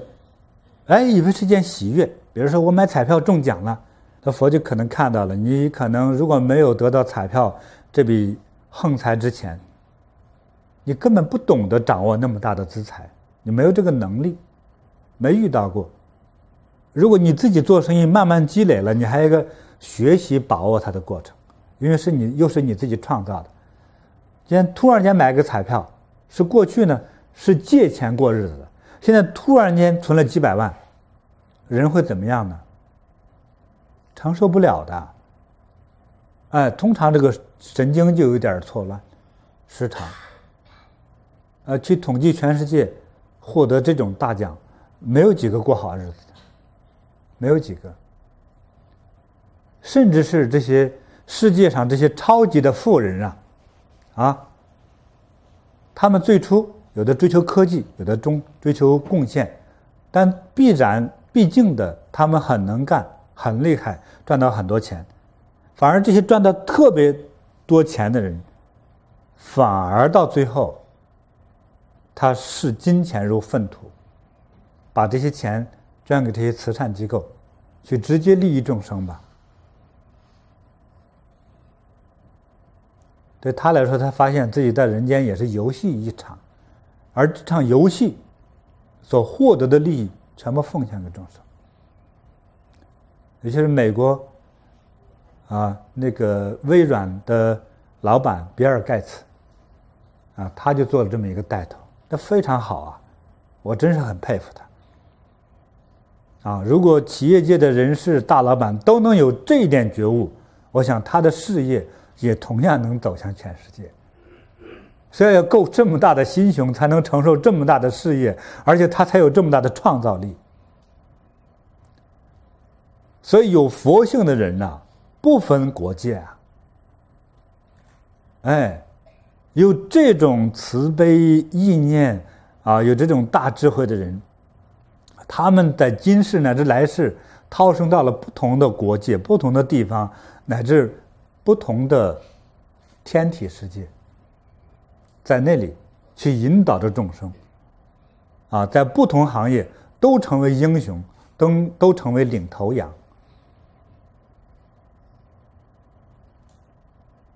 我觉得这才是一个大师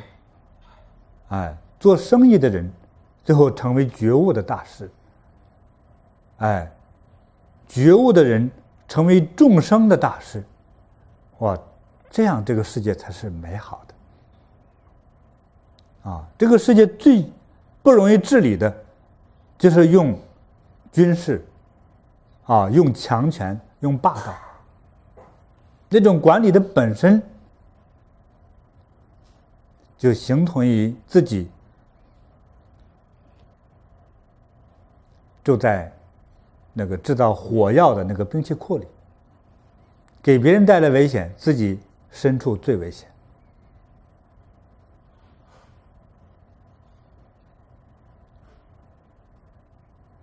所以希望我们的弟子们也能够有一个真正的修行之心，真正的一个像观世音菩萨的愿望。我想我一生成就的一个冥想的愿望，那就是千手千眼，大慈大悲，法力无边的观世音菩萨化身。这个千手千眼是由一切有缘的弟子来组成的。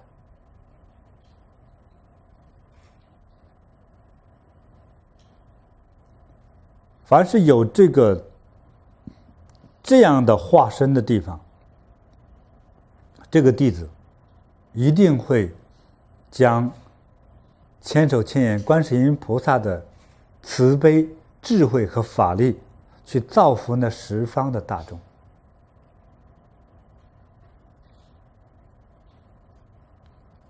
那就是真正的千手千眼观音大法，在世界的每一个地方。我也提醒大家，去修行做好事同样是不容易的。不要以为修行做好事就容易，不要以为师父坐的这个台上来给你讲法那是多荣耀，他的荣耀归于佛，但是他的压力不是每个人都可以做得到的。那是一份非常巨大的责任，所以一定要发心正念在你这个整个修行的道路上，要每天都要检讨自己曾经的发心，今天还有没有？每天都要去这样检讨，而且还要每天的如法修行，最少也不能少于2个小时。如果是真正的一个修行者，最好要撑到每天3个小时。这样我们才能不退转，才能精力充沛才能让我们保持我们应该有的智慧，才能让我们与佛菩萨、与师父合二为一。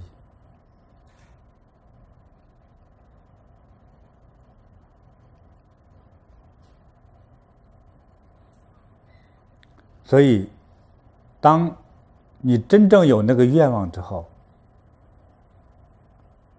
要设定自己一个修行的课程表哪怕你白天在做着所谓菩提的事业，那你的修行晚间也要去完成。我之前给大家是不是讲过我在一个回族的阿訇家里住过的故事？有人听到过吗？这个班上没有讲。对，我呢在一个回族的阿訇是他寺院的领头人，那个老人家很有修养，但是那是个山沟沟里，那我去呢之后对我非常好，他知道我是一个非常虔诚的佛教徒，等我找到他之后向他求教一些东西，他对我好到他太太他孩子睡一个大炕上，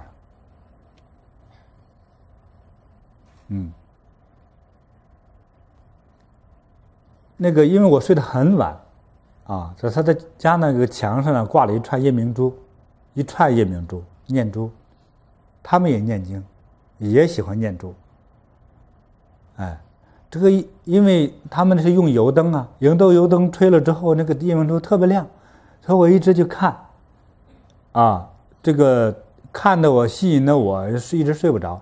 等天快亮了我睡着了，等我睡着了人就开始礼拜了。这个阿訇一大早，我估计4点来钟就已经去他的清真寺了，他太太5点钟正式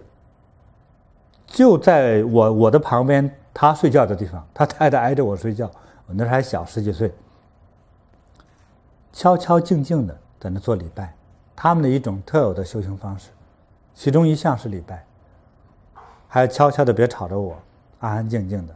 她是女人，通常礼拜是不能到寺庙的，她是男女有这么一个教规，但是太太在家修，非常虔诚。后来我就跟他们聊，我说那你们这么一大早就起，我听说一天有5次礼拜，我问他们你们都能做到吗？这个男的就说我平均一天能做到2、3次礼拜，2、3次不是2、3个大头这样子，是论这一次可能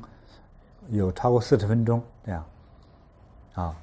太太呢，她说我不管多忙，我要保证1次。我说那你要保证1次是为了什么呢？她说我身体健康啊。人是很聪明啊，我健康啊，我的脑子就会顺一点，好使一些啊。因为他们家的农地都是这个女人在干，他家农活都是女的干，这个男的忙他的寺院里，还带3个孩子。他们那个大脑清晰的呀，我在那个村子做过对比，整个那一带走过好多村子，那里的汉族人那个智力不如回族。他的回族的那种教化呢，我们先不讲他最高境界的教化是什么，就是他的日常修行是每个信仰者每天都要做的，每天都要如法修行。他设这5次，他最早设定的时候就这样确定了，是只因为5次，就是为了方便他们的教众选择恰当的时间要修。早晨有时间早晨修，中午有时间中午修，总有一个时间你是有空的吧？就是说多忙，我这个修的时间做课的时间我一定要把这功课做完所以普遍来说，从身体健康到大脑的聪明灵活，到这个老年的老龄化，身体的退化，在那个地方的回族汉族相比，回族的更好。很多汉族老人家，我看50多岁就已经糊涂的不得了了，60多岁就以为真是老年痴呆症了。很多人家回民老爷子70岁还娶媳妇呢，就那个头脑和精力都是那么好，就确实不一样所以这个我们每天的修行是至关重要的，否则你那个愿为什么会退转呢？就是在于你根本不珍惜，而且慢慢放就放下了，放就放下了，放到最后我不做了，最后我不练了，最后我不信了，这次的机遇乃至今生的机遇就这样错过去了，岂不可惜所以我们要日常的这个修行，这个功课是特别的重要。所以以后就希望我们每个弟子在这个1日3餐之前，先祈祷感恩佛陀。弟子某某，我要吃饭了，愿天下众生都有饭吃，要想到众生有饭吃要想到佛光去洒遍这个世界愿世界和平，人人都有工作，要这样想一下还要想到恶鬼道。恶鬼道，你不要说恶鬼道多可怕呀，你爹死了之后，如果没上天也没入地，就在那飘着呢，他的那又苦又饿又见不得阳光，你难道不会给他喂一碗水喝吗？你会怕他吗？他不会伤害你啊。要想到啊，如果不是因为卫生问题的话呢，适当的往外撒一点饭，撒一点水，这个饭是咱吃的饭，是咱能喝的水才行。这个众生都能想到，这个过程本身就是修行，本身就在借用人家而提升自己的慈悲心呐，这是多好的事啊！我们还不去做，大家能这样执行吗？对，要想到众生。每一个礼拜就是所谓一个礼拜就是7天嘛，是吧？大家懂得这一个礼拜这个名字是怎么来的吗？天主教、基督教，他们每一个礼拜天，礼拜的第7天，进行集体的祷告、诵念、歌颂他的主，是那样的一个日子。大家都去礼拜去了，礼拜他的主去了，礼拜他的神去了。我们呢，也可以感恩礼拜我们的佛呀。你看这2大教做的都比我们好。所以我们这个所谓信佛的人，并没有把每天的这个修行的这种恭敬、信仰、感恩的这个活动，用于这个整个日常的时光里头，要用起来，我们才有信心。好多基督教的老人家，你就不信基督教，挺感人的，挺感动人的。那天在台北大安公园，我在那走八卦。有个老人家，我一看就像送情报的，手里拿着一大摞宣传材料，那眼神到处一打量，知道要往外派发东西。他就很大大方方去跟每一个人，我们这走着八卦，一般人说人家正在干什么，你不要去打扰，他不，他给你吧，主爱你，你这个怎么着啊？你收下吧，主爱咱你还不收啊？人家那种大方，那种多给一个人那种喜悦感，佛教徒好的是做不到的。你这样修佛法的话，何况世人不会变成慈悲的、吉祥的。关键是我们自己内心的那种慈悲、智慧的增长，我们那种福德的增长。你不要光等着说，拿着街庙了，我去捐一点钱，人家做法事了，我跟着溜一圈，那个也有功德，更多的是日常的积累，容易自己的生命，容易生活，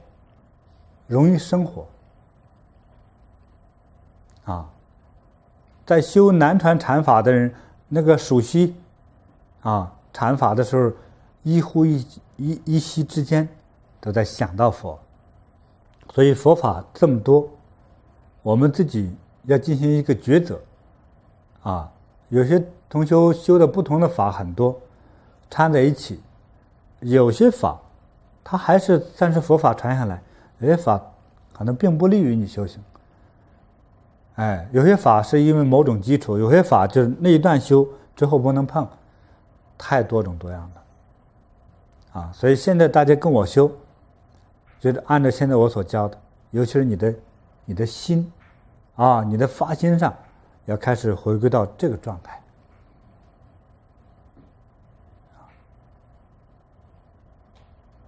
所以在这个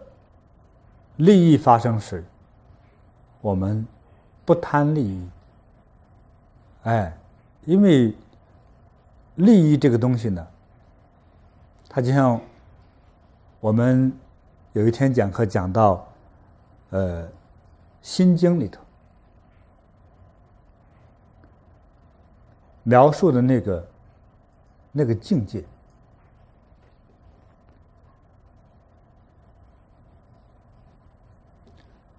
有和无之间是互生的，拥有和非拥有之间只是一念之差。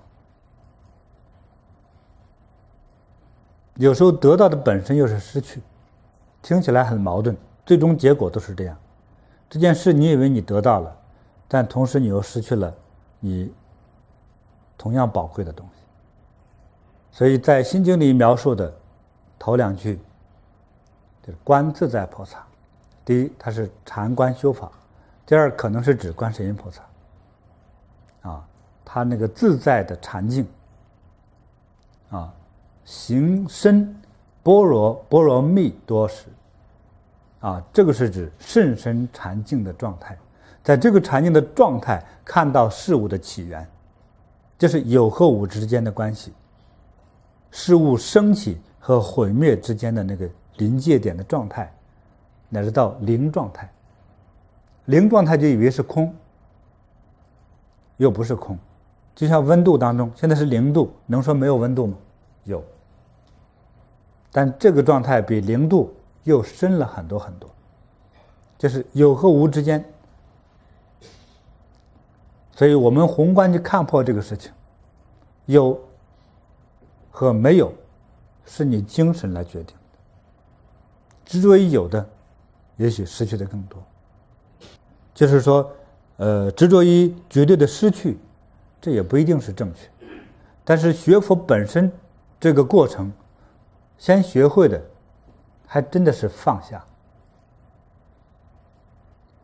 你想供养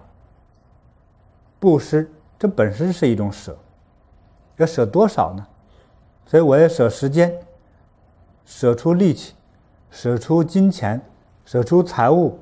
舍出我的房子舍出我的智慧，去做一件慈悲信仰的事情。所以修佛本身就是在学会舍，换句话说就是放下，不断的放下，不断的放下，不断的放下。但是放下本身，从叫做根本现象上来说，其实收获的更多，就像播种一样。我在播种播出去那么多，其实你就不讲收获，最后获得的也可能更多。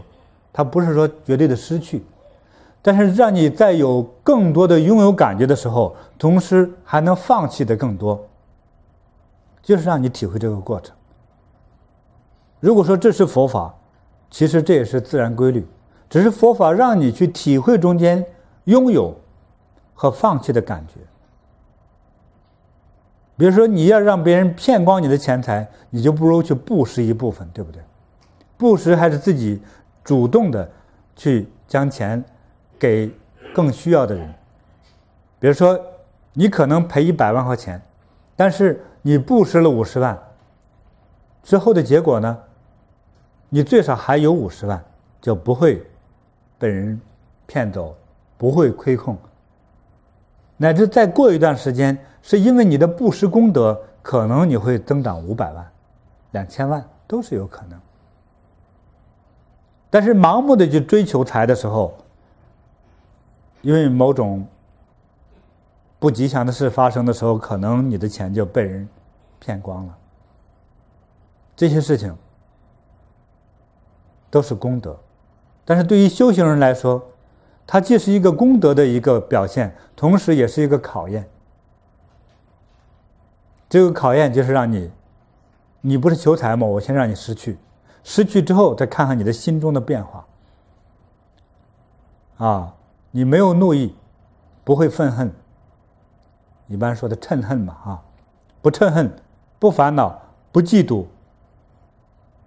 下次贪欲少一些，乃至到不贪。这个过程中，在不断放下的时候，你才能成长。当你成长有更大的承受力的时候，就像小树长了1年的小树，如果让它来挂东西的话，要挂50斤都不用挂50斤了，30斤它就弯了，50斤就断了。这1年不行，我要让它成长，成长到10年的时候，你挂500斤它都断不了，就是承受力。所以我们这个功德福德的承受力，一个是承受力这个部分与我们人世间的这一切美好有直接的关系，还有成佛之道也是需要承受力的。不是说你今天你一发心，明天你就圆满了，那是不可能的。如果明天的圆满只能告诉我们是你前世所修的，所以怎么今世我学法这么快呀？乃至圆满的这么快呢？那也是过去世所修的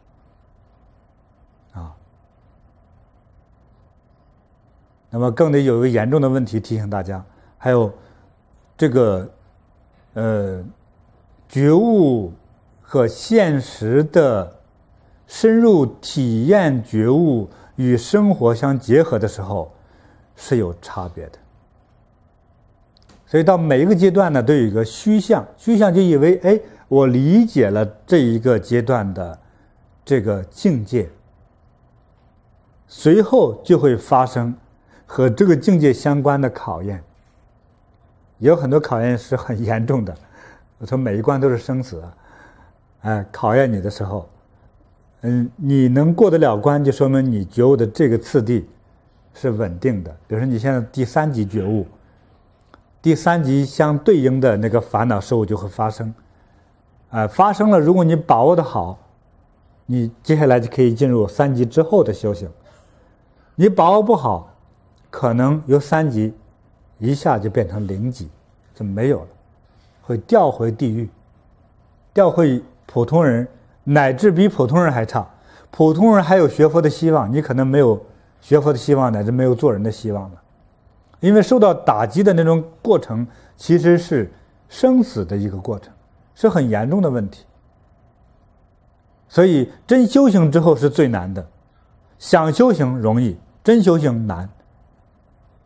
好，现在大家去旋转一下腰，活动一下，收收功。如果听我讲法，假设身心能自在是更好原来腰很硬的人，现在轻轻一扶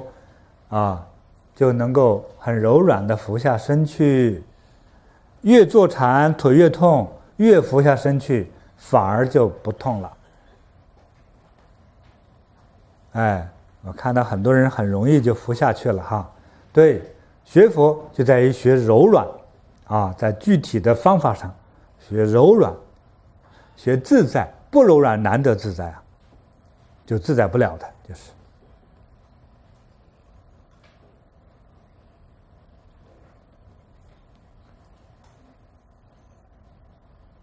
对，身体俯下去之后再起来，那个腿痛就解除了。